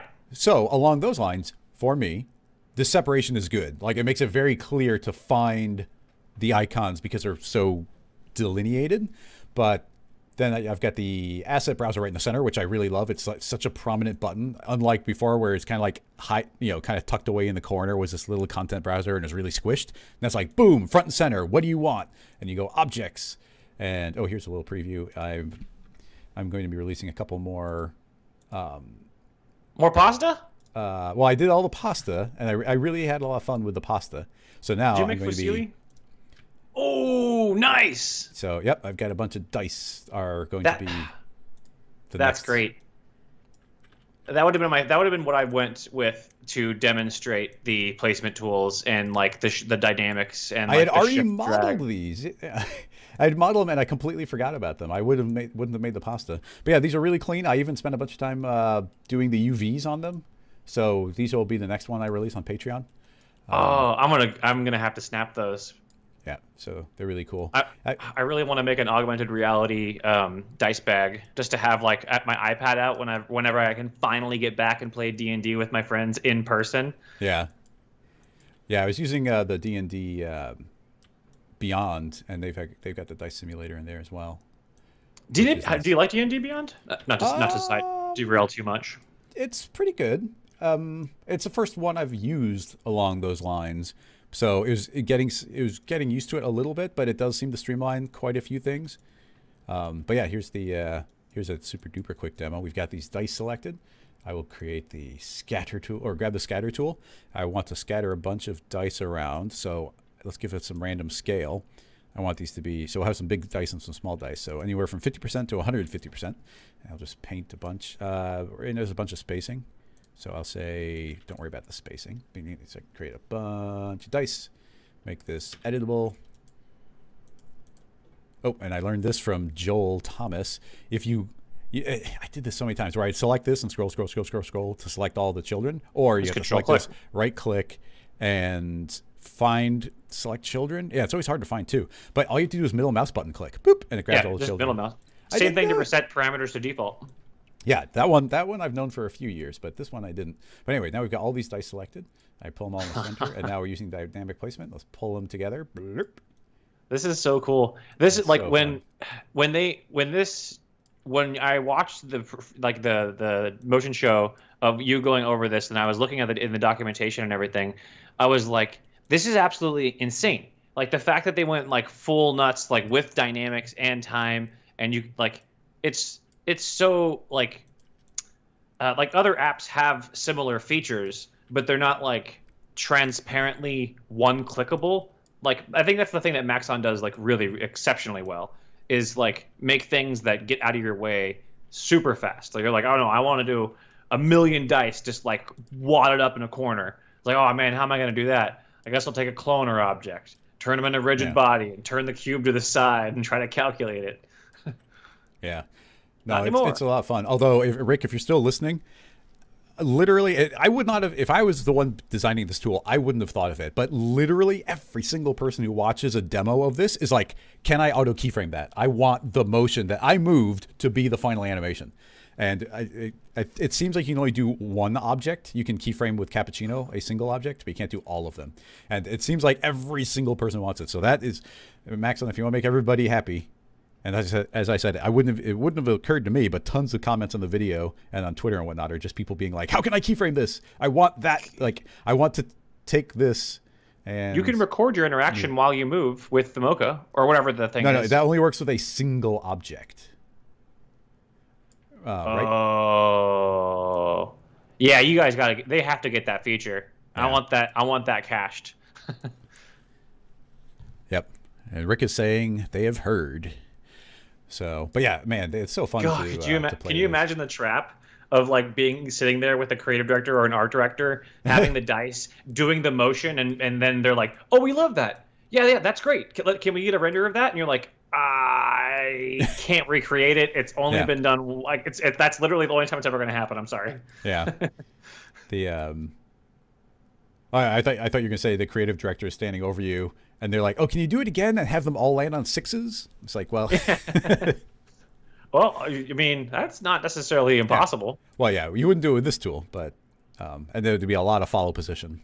But actually, well, even along those lines, like, I could see people wanting to, like...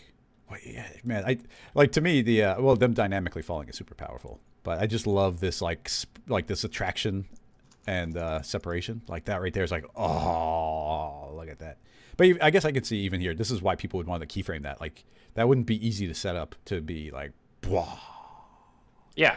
But yeah, if that had like a live record or like a cache thing, like some sort of cache generator or tag, like if there was a caching system built into Cinema, and you could just click like a record action button or a record state and then stop it, and it just ran. That wouldn't technically be the keyframe. And I know Rick's trying to call me out on keyframes here, but if it's just recording a cache, it's not a keyframe. And then yesterday, well, I'm kind of on the modeling kick right now because I had so much fun modeling up the pasta. So yesterday during the live stream, we modeled this up.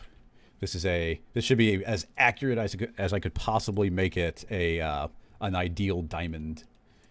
So I'm going to make a whole collection of gems. Should be super fun. And I'm terrible. Cool. I'm terrible at rendering, but here's. Oh, it's an ideal diamond too, so there won't be any like imperfections or anything inside of it. Okay, yeah, exactly. And I was learning a bunch of diamond terminology with like what they're all called. Like the bottom half is called the pavilion, the top is called the crown. Then you have the girdle and the pavilion top, pavilion bottom.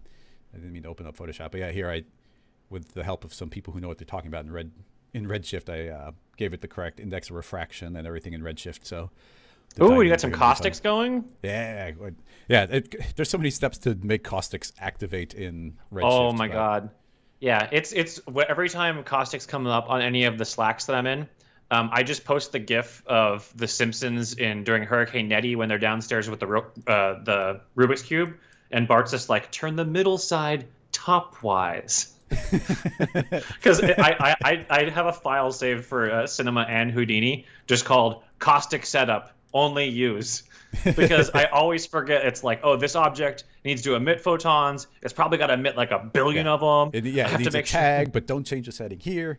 Also, here's one. It was driving me absolutely bananas. I was trying so hard to get caustics to work at one point. I was reading up and all these instructions and all that, and I always live inside of the Redshift render view, and caustics won't show up unless you turn on bucket rendering. Unless, you have to be in bucket render. I didn't know that, so I was like trying every setting everywhere, and it turned out I just had to turn on bucket rendering.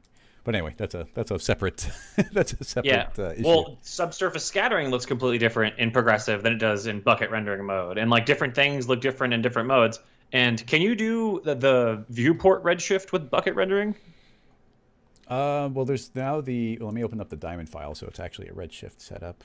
Boop, boop, and... Oh yeah, Rick conveniently has a diamond privative that's not released yet. Conveniently, after you show off that you have an upcoming. I'm going to beat him to it then.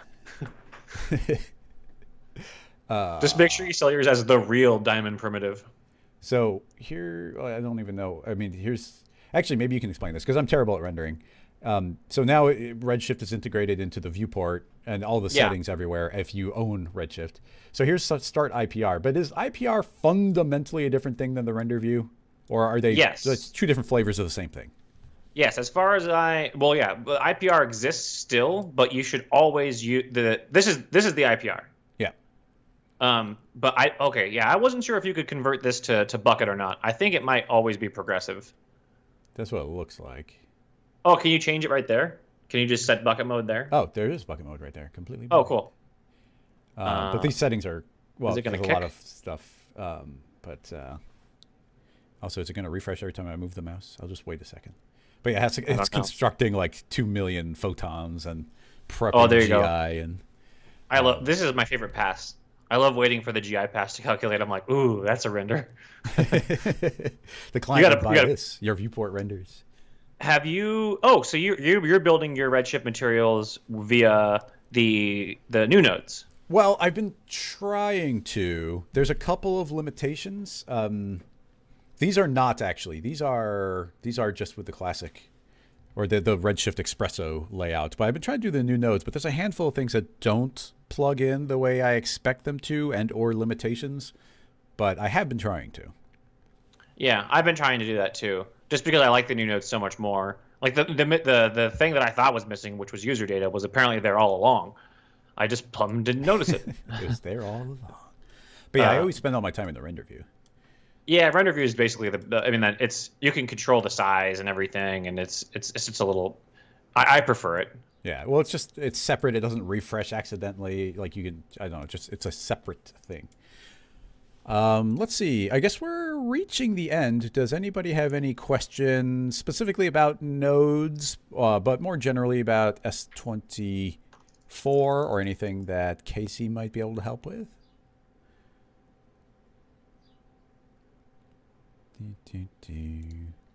Yeah, no keyframes is great. No keyframe gate. How Los Angeles animator Casey Hupke was blacklisted from the industry.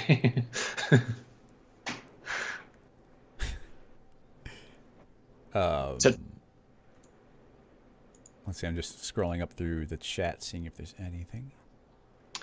Yeah, it looks like we explained everything as perfectly and clearly as possible, and no one has any follow-ups. Yeah. Well, because I had crashed it, let me open up the city thing again. Oh yeah, I wanted to take a look at that. S24 tutorial. Oh, that's a good question, Chop. Chop asks, how do you both go about the thought process of making an asset with scene nodes? Like, where do you start?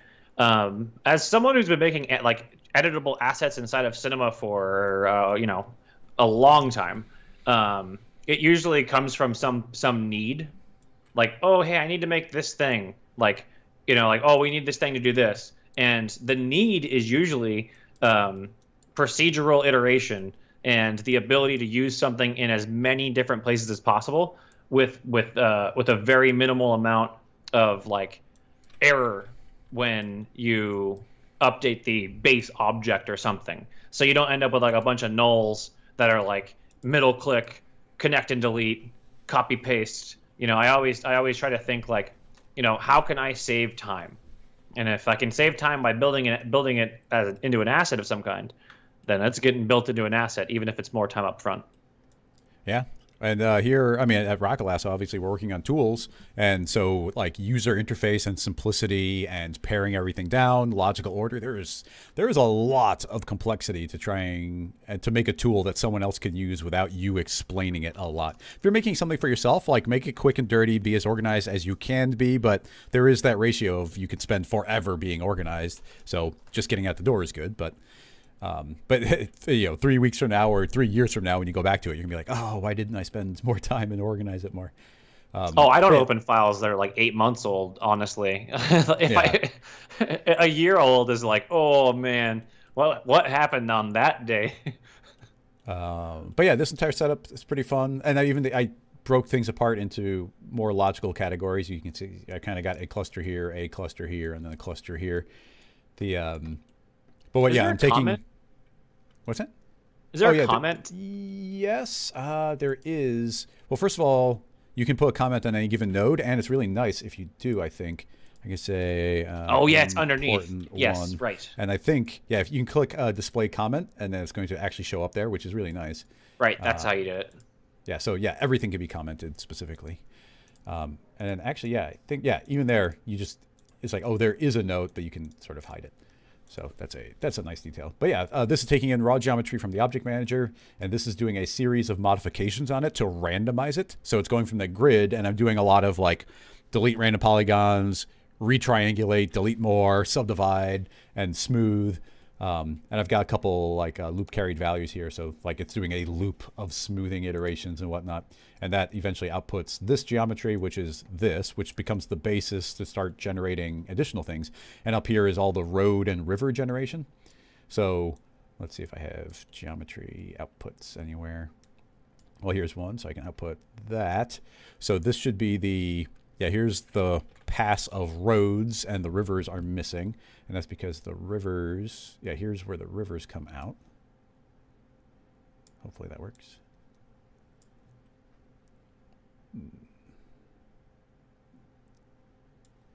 Maybe it's the same layout. But anyway, this all gets fed through. But building your own little assets, like I do it, I find myself doing it pretty often. This split selection is one that I made. Oh, that took a while to update.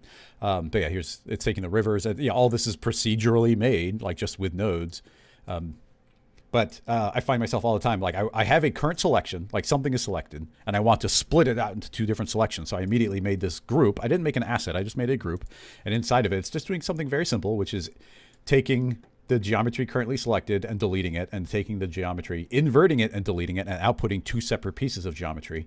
But those three nodes combined are going to be repeating themselves over and over and over again. So by creating it, I have I made a split all, and then down here I made a hybrid version, which is taking it and doing its own randomizing. So inside of this, I'm taking in one piece of geometry, and then it is randomly selecting half, and then taking each of those halves and randomly selecting half again, and outputting twice. I could have just done it once and fed it in 3 times, but building those little assets for yourself, I do it because it saves time, and I was copying and pasting a bunch of times.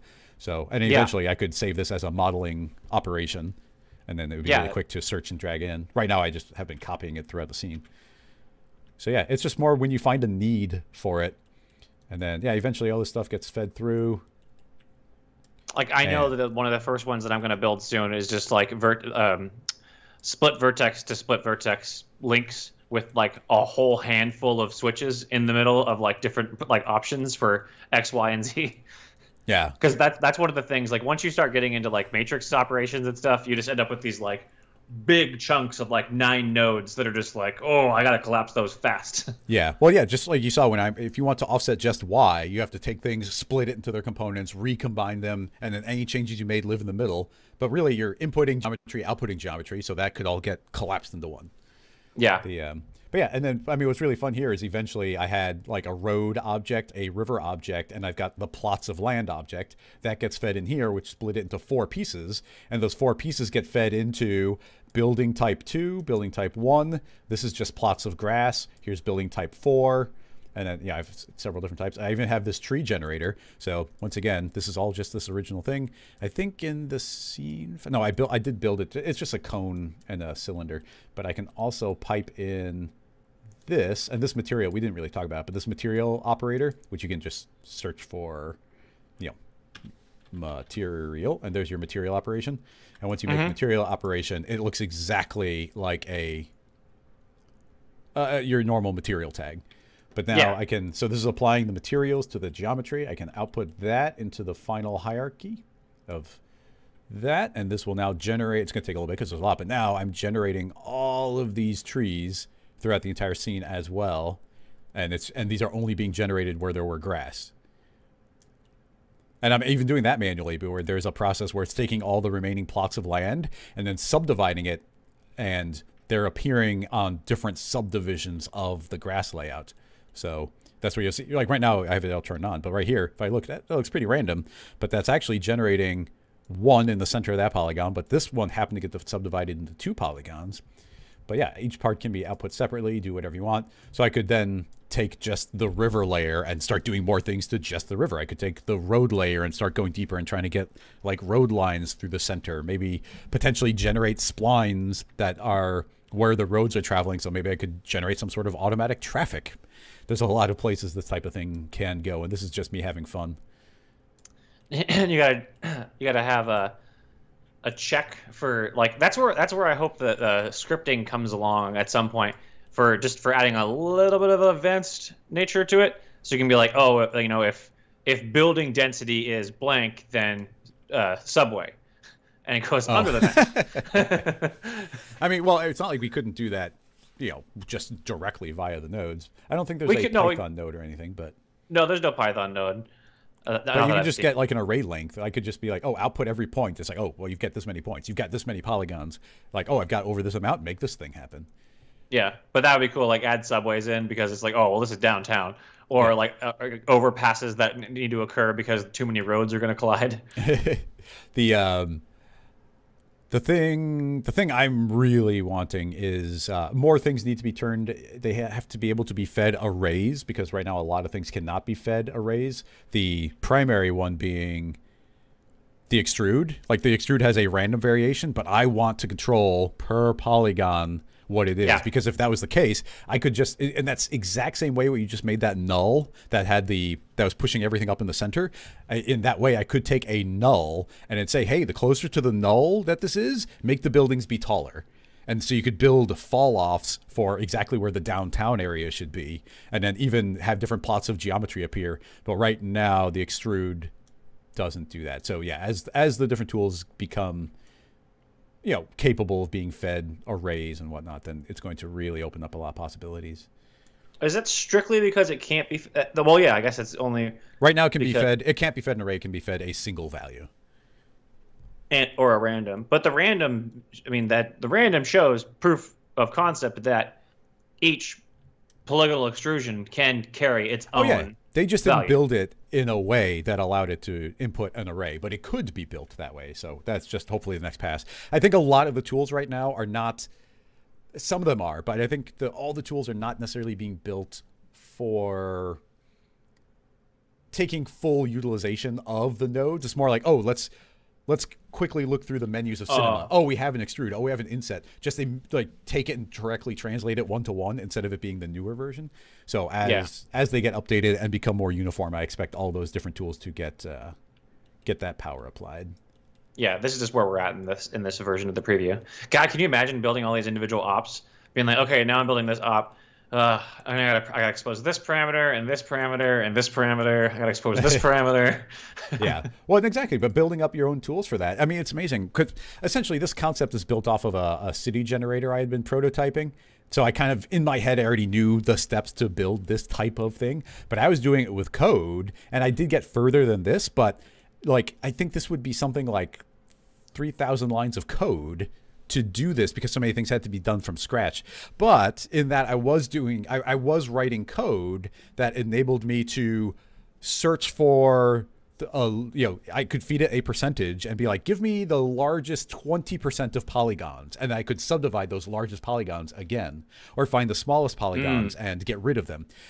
I could build those nodes here where I could build an iteration to go through, check every polygon, get the largest one, and build a node that would be a selection tool that's, hey, grab any polygon larger than X, or grab any polygon that is in the top 20% or the smallest 20%, or select any polygon that has a that is part of a, what's the word? The pole, when there's a pole, so you want, you don't want 5 poles or more. So you could say, hey, select any point that has 5 or more poles and then dissolve it and triangulate it. So like as you build those tools up, and I don't expect Maxon to build those specific tools because they're very specific to what they do, but I could build those. And then I wouldn't want them to build those tools either because like there's no guarantee that they're, unless it was editable. Like that's the whole point. Like I want to be able to modify and build my own version of those.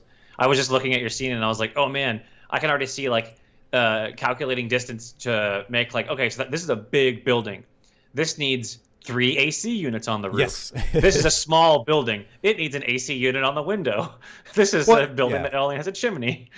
Well, and the cool part being that, I could have each of these buildings, or like right now, these are just some simple extrudes, but I could extrude them and then at the last step, split that roof off to a separate object. So it's like, oh, here's the building's walls, here's the building's roof. Now I could make a rooftop object and now do things just to all the rooftops. And it could be a rooftop object that is now separate from the individual buildings, but all collectively every single roof, and then do analysis on those individual polygons and do different things on top of each one, colorize them differently. Like there's so many crazy possibilities. That's why, to me, doing the city generation is just like, okay, this will flex the muscles of everything the system can do. Yeah, very cool. Yep, really, really fun. Okay, well, we're about at time, everybody. Let's check the chat one last time and see if there's anything to wrap up. Oh, yeah. Yeah, let's do that. Rick just mentioned, I just got to remember where it is.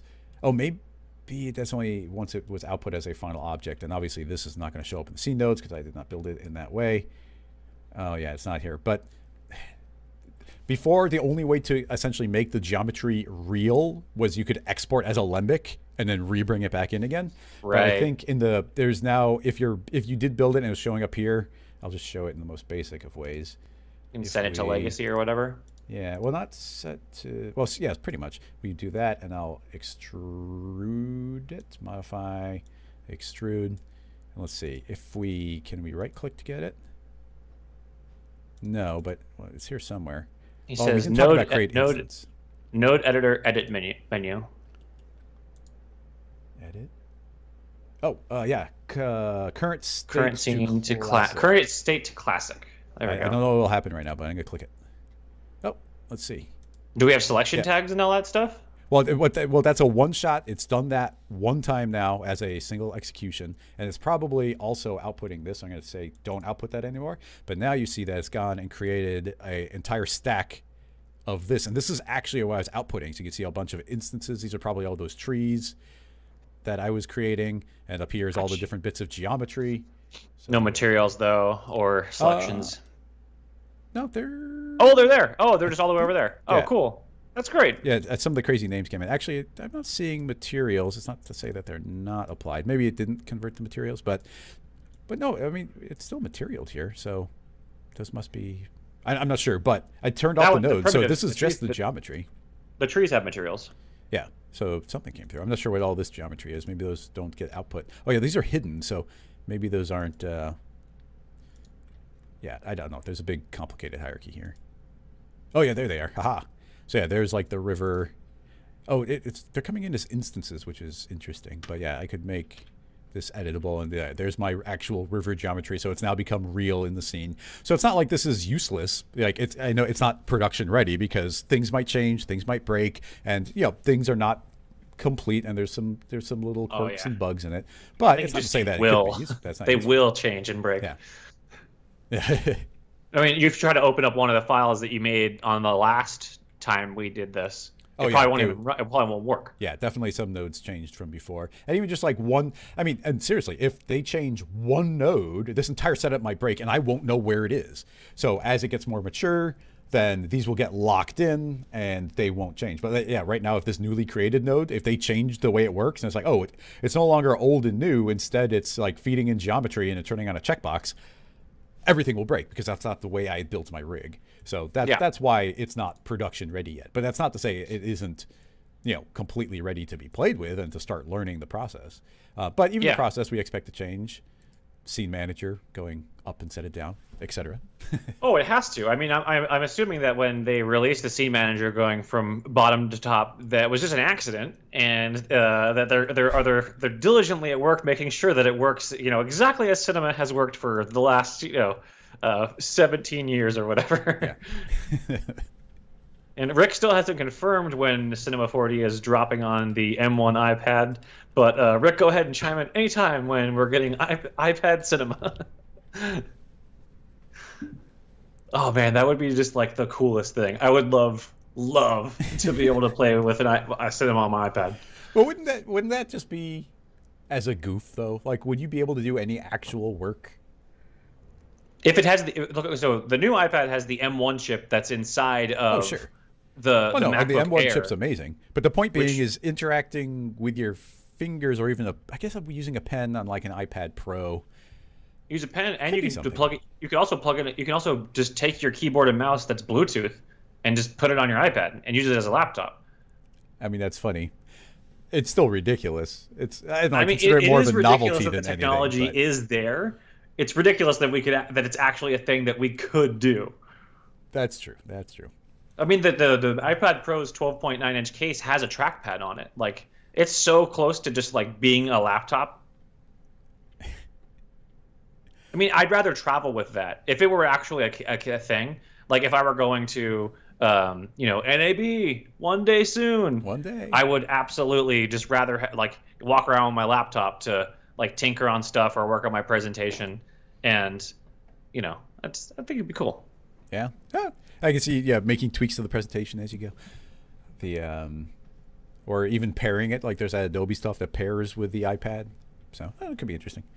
And yes, Pro Tools, thank you. As a heads up, Noseman is going to be joining me next week. He'll probably, again, be like some of the new feature stuff, but he's also an expert and very, very technical in cinema overall, so we might be able to just take general questions. Thanks for joining me, man. It was really fun just talking nodes, bumbling our way through different parts of it. I'm excited for the future of it, but thanks for coming and joining me as a guest.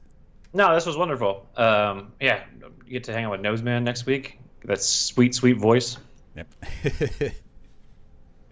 Okay, well, I think that will wrap this up, everyone. Be sure to subscribe on YouTube if you're not. Another big heads up, because I've been doing these streams that are a little more timely with these guests, I've been kind of posting them right away. But generally, I don't repost the replay of these until a week later. I post them right away on Patreon. But make sure when you go to the YouTube channel, at the top, I've got the Rocket Lasso archive channel as well. It's a completely separate channel because I don't want to spam the main tutorial one with all the replays. So there are two different channels. Make sure you subscribe to both, otherwise you won't be seeing all the content. And because we crashed, there's no scene files here. But typically on these live streams, any scene files that get created would be available on Patreon as well. But that is going to wrap this up. Thanks again, man, for joining me. And I hope to see you in person soon. But besides me too. Besides that, thanks, everybody. And I'll see everyone next week. Oh, yeah. Thanks, Rick, for chat support. Oh, yeah. And big thanks to Rick for doing everything he could to keep us on track here. So that'll do it. Bye-bye, everybody. See ya.